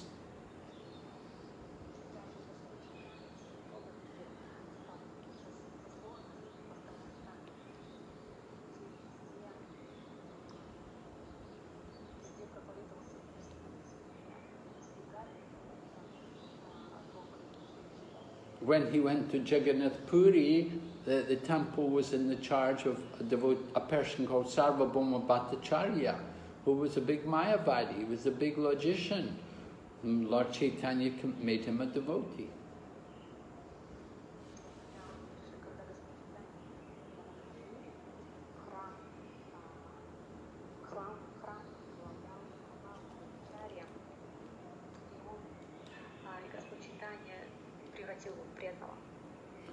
So we can see how widespread, how easy, how big the impersonal philosophy is, how it's spread everywhere. And so many people are infected by this contamination of the impersonal philosophy. And we have to preach Lord Chaitanya's mission. Видим, насколько широко распространена философия имперсонализма, и поэтому мы должны проповедовать нести миссию Господа Чайтаньи. And we saw also when Prabhupada began his preaching in America, he was preaching and he had some devotees, and Prabhupada was talking about surrender to Krishna, and one of the devotees stood up and began to preach impersonalism. И когда в Америке Шрила Прабхупада проповедовал, что все должны принять сознание Кришны, и один из его учеников встал и начал проповедовать имперсонализм. So Prabhupada got so angry, he got so upset, you know, that he'd come all the way there to America to preach this personal philosophy, and this American so-called devotee gets up and starts to preach impersonalism. Prabhupada had to smash him and correct him and tell him this is all bogus nonsense. И Шрила Прабхупада был очень разгневан, разочарован в том, что он приехал сюда на Запад проповедовать философию личностную, а тут его так называемый ученик начал проповедовать имперсонализм, и он сказал, это полная ерунда. So therefore Rupa Goswami is arguing and presenting so much evidence to support the personal philosophy, to defeat this impersonalism. Очень много цитат, доказательства философии персонализма, дабы разбить философию персональную. It is said Lord Chaitanya took some elements from each of the different four sampradayas. Говорится, что Господь Чайтанья взял различные элементы из всех четырех сампрадай. So one of the things which he took from the Madhva Sampradaya was the complete defeat of the impersonal philosophy. И то, что он взял из Мадхва Сампрадаи, это полное неспровержение философии персонализма. That impersonal concepts are sometimes very deeply hidden in our heart, and we're not even aware of it.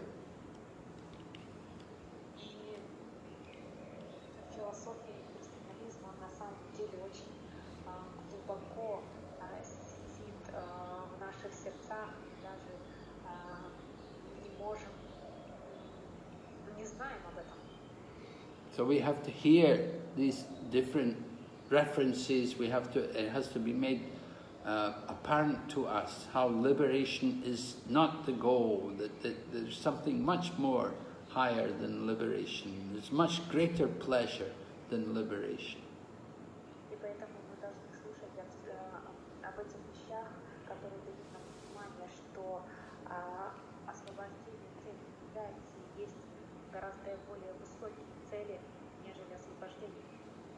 Yes.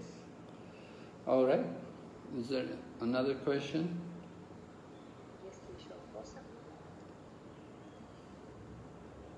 Yes, there is a question from chat. Если природа души служить и вкус душа получает только от служения, то какое счастье, каким вкусом, наверное, каким счастьем, каким вкусом движим персоналист. If there is nature of the soul is to show, and the soul gets taste of the service, then what is the happiness and what is the taste of that gets personality? Well, the impersonalist, I said they don't get real taste, but they get free from material suffering.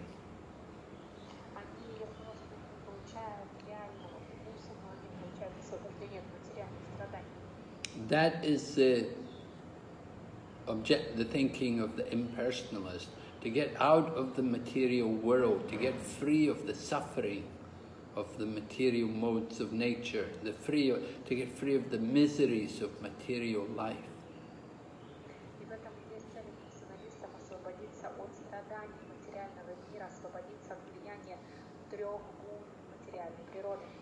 And coming to that platform of impersonal oneness, one feels, a great relief. Oh, no more misery. Oh, and that relief is like a form of pleasure.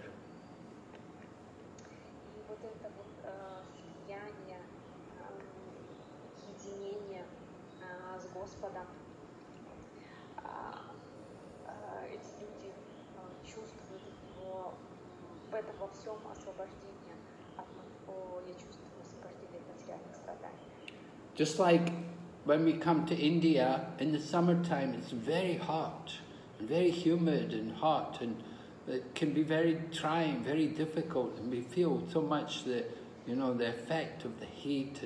But then finally when you go to a cool place, you think, oh, this is relief, that this is enjoyment.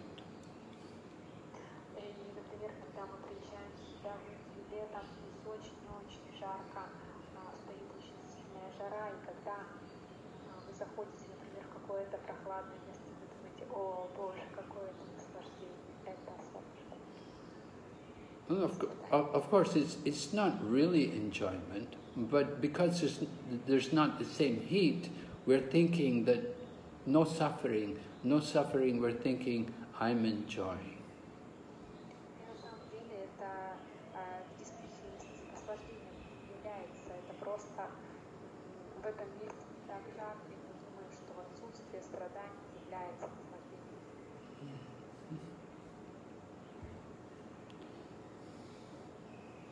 So this is the taste. That's what the impersonalists are, what gives them the impetus for their search for relief. They feel some, sense of unity, oneness, becoming one with the Brahman, seeing everybody equally.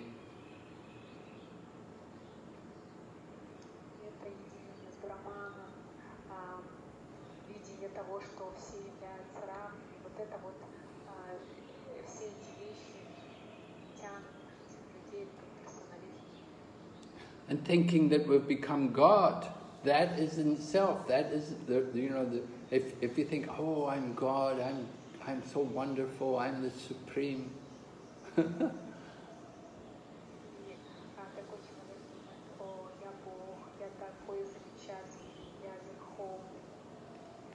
I'm the one, that one supreme, I'm the greatest, I'm the one above everyone. So there's some pleasure in that kind of consciousness.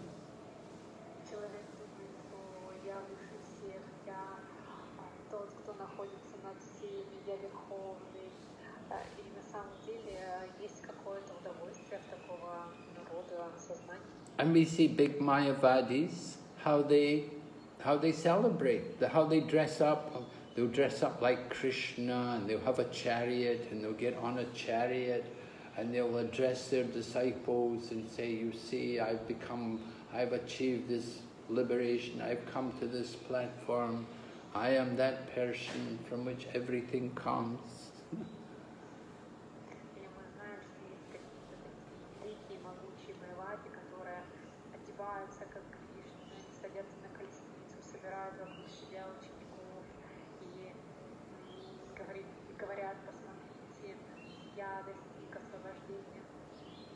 And in this way, everybody's worshipping them, and they feel pleasure.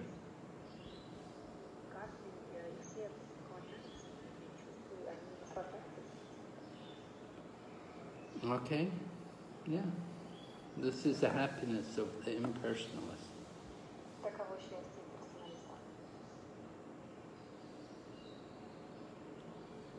Any other question there?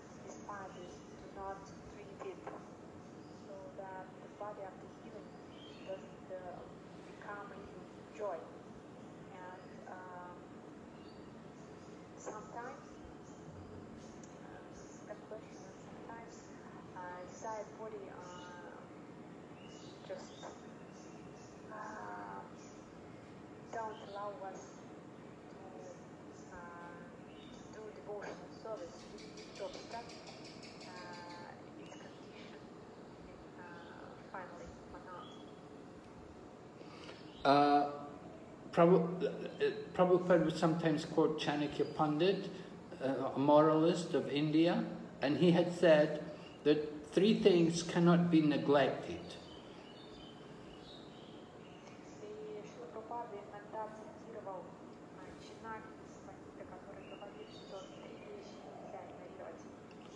He said, first of all, fire. If there's some fire, you have to pay attention, because fire can spread and can burn everything. So you have to immediately take care of a fire.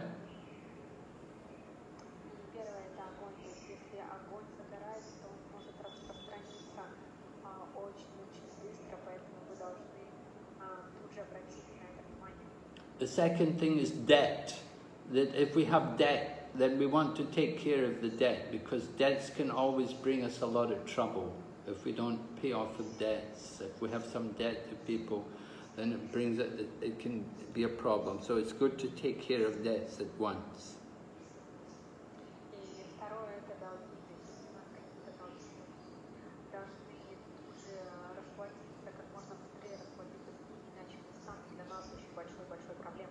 And the other thing is disease. That if we have a disease and we don't treat it, then that disease can spread, and it can just take away all of our strength and all of our ability, and we can die.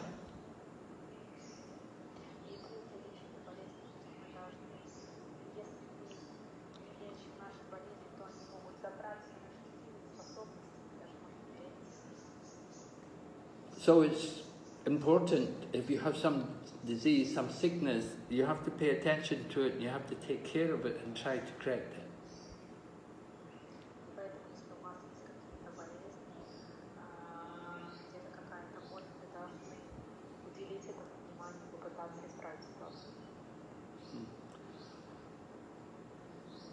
And we have to be very determined to try to continue some form of devotional service, even in our sick condition.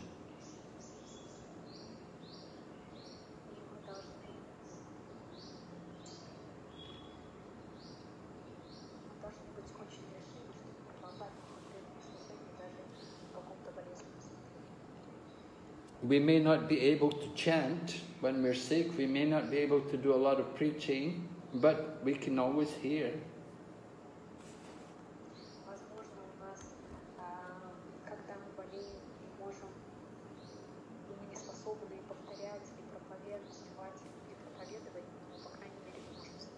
And sometimes also, of course, when we're sick, we may need more rest, so you have to recognize the need of the body, what's required.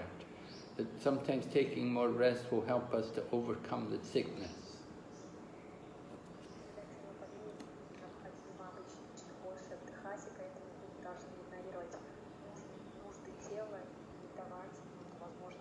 One devotee I know who contacted this COVID-19 disease, doctors told him, they said, don't do anything. They said, just rest, because you'll need all your strength to overcome this disease.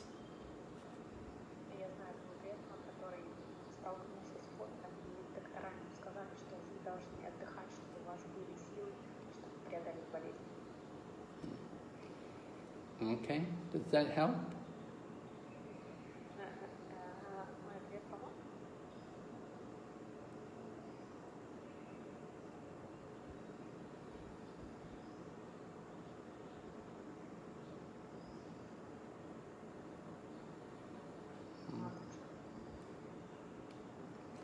Who asked the... Yes, thank you very much. Thank you very much. Who is that? Who's asking the question? This is Mm-hmm. Are you sick? Elena? Are you sick? Yes. What's your problem? No, это личный вопрос. It's very personal. Oh. Okay. All right. Any other question?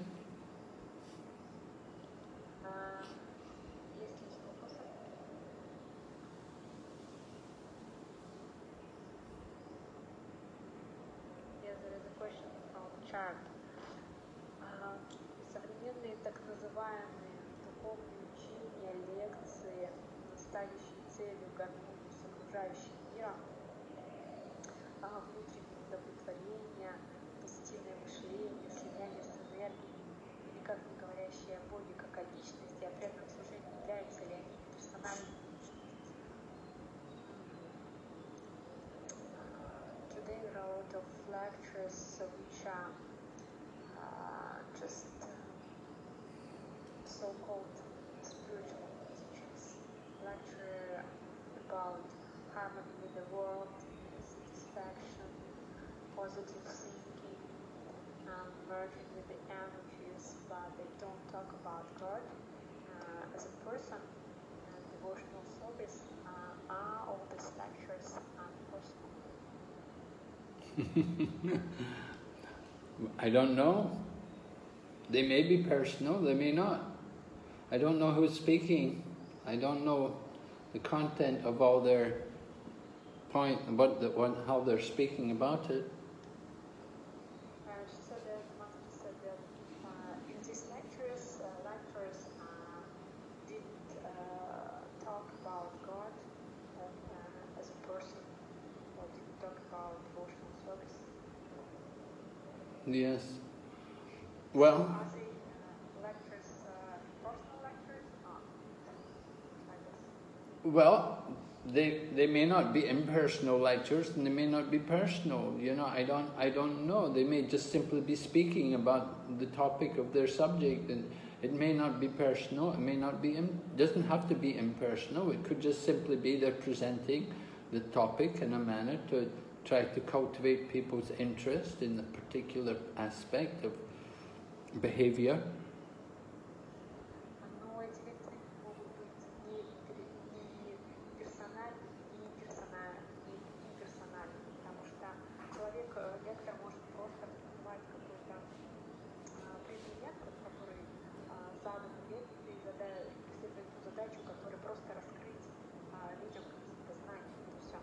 Generally, we do like to hear quotations from the scriptures, and we like to hear the name Krishna Srila Bhaktisiddhanta Saraswati, when he was given articles, he would simply look how many times the name Krishna was said. And if the name Krishna was there, then he would say, print it.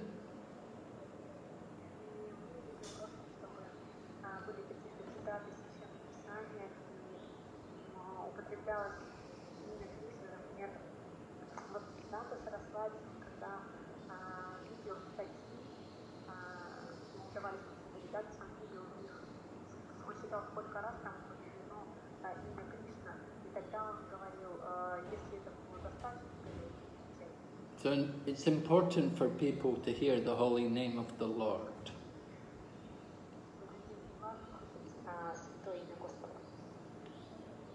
But I don't want to condemn people that, oh, they're Mayavadi, or they're impersonalist. I don't know.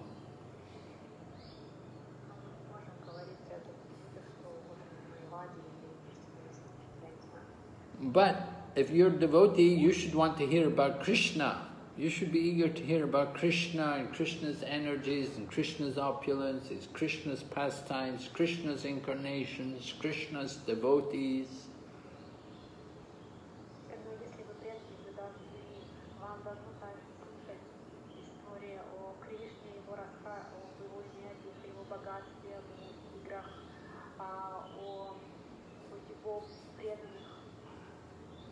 Yeah, many things. There's so much to talk about Krishna. Why they have to talk other things, I don't know.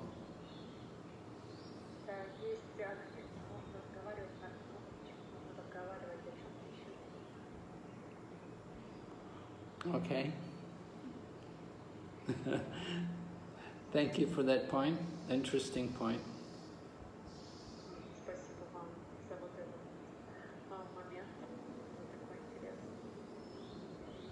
Any other question? Yeah, there's one question from chat. So, what will be the science of impersonalism? What will be the science? The science. Science just how to recognize. Oh, the science of impersonalism. Well, the science of impersonalism is that people talk about, about liberation. They give importance to this aspect of becoming one and giving up all identification with the world. They don't speak about Krishna, and they don't talk about the eternal nature of devotional service, but they just speak about the oneness and the glory of impersonal, of merging.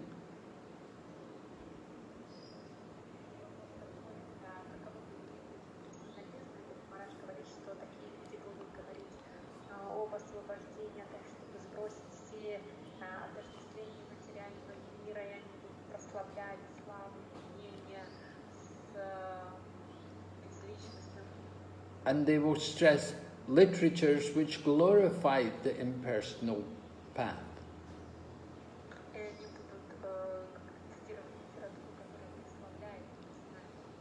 Just like Advaita Acharya, when he wanted to make Lord Chaitanya angry, he began to preach from the book called the Yoga Vasishta, which talks about impersonalism.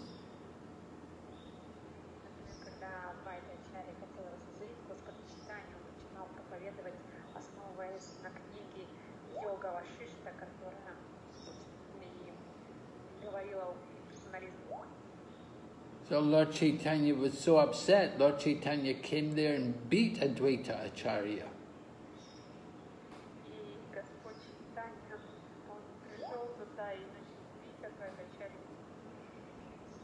He was so angry, he threw him on the ground and he began to beat him. And his Advaita Acharya's wife came running and said, "No, no, you'll kill my husband."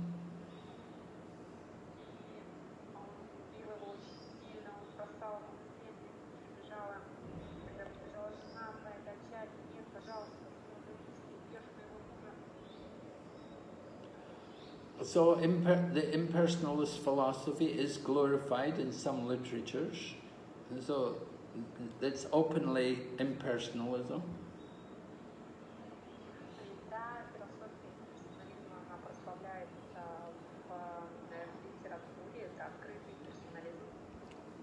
I remember there was one person, they had taken impersonal sections from Prabhupada's books, and they were using this to preach, and they were glorifying impersonalism. And it was all based on Prabhupada's books. They just selected certain quotes out of Prabhupada's books where they talk about liberation and the glory of the oneness of Brahman.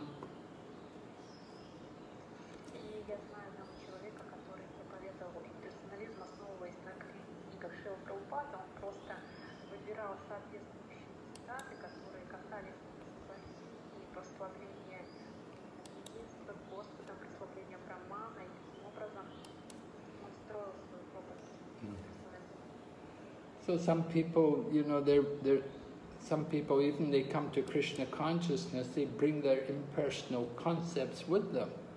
And they use Prabhupada's books to preach impersonalism.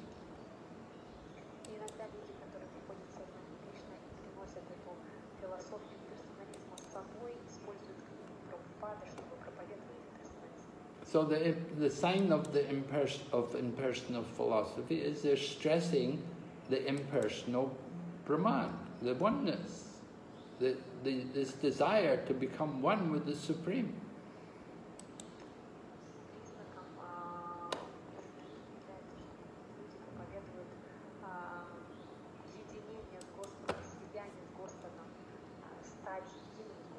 And sometimes, you know, they even preach about doing devotional service with the idea to get impersonal liberation.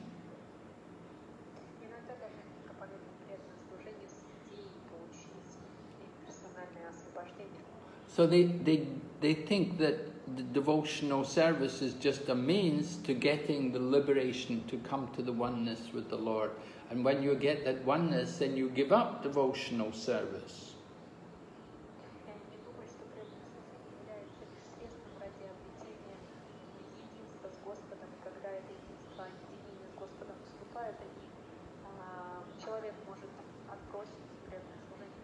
So it's very difficult to recognize who's an impersonalist and who's a devotee.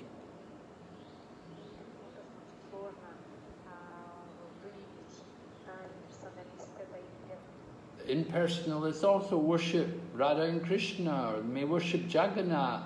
They also read Bhagavad Gita. They also chant Hare Krishna. But their desire is to want to merge, to enter the oneness.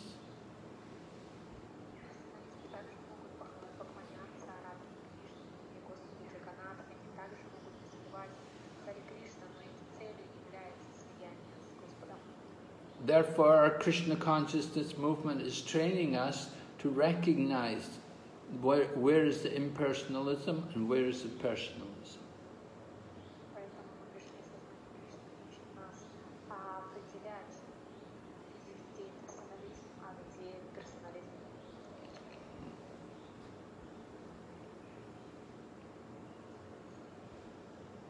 Okay, yes, good points. Very nice. Thank you, devotees. Very nice questions. You're very thoughtful.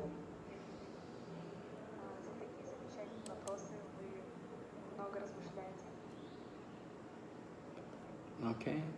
Is there any other question there?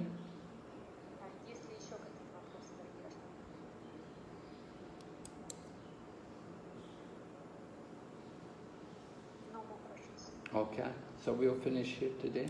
Thank all of the devotees for very, very nice, intelligent questions, and thank you for tolerating me and giving me the opportunity to speak on Krishna consciousness.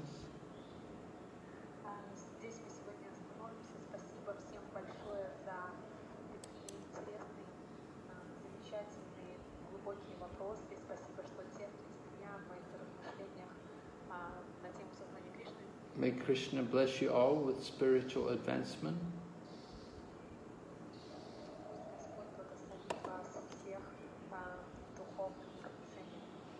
Okay, Srila Prabhupada ki jai. Gaur Bhakta Vrinda ki jai. Okay. Hare Krishna. Thank you, Tadyayana. Thank you, Hare Krishna.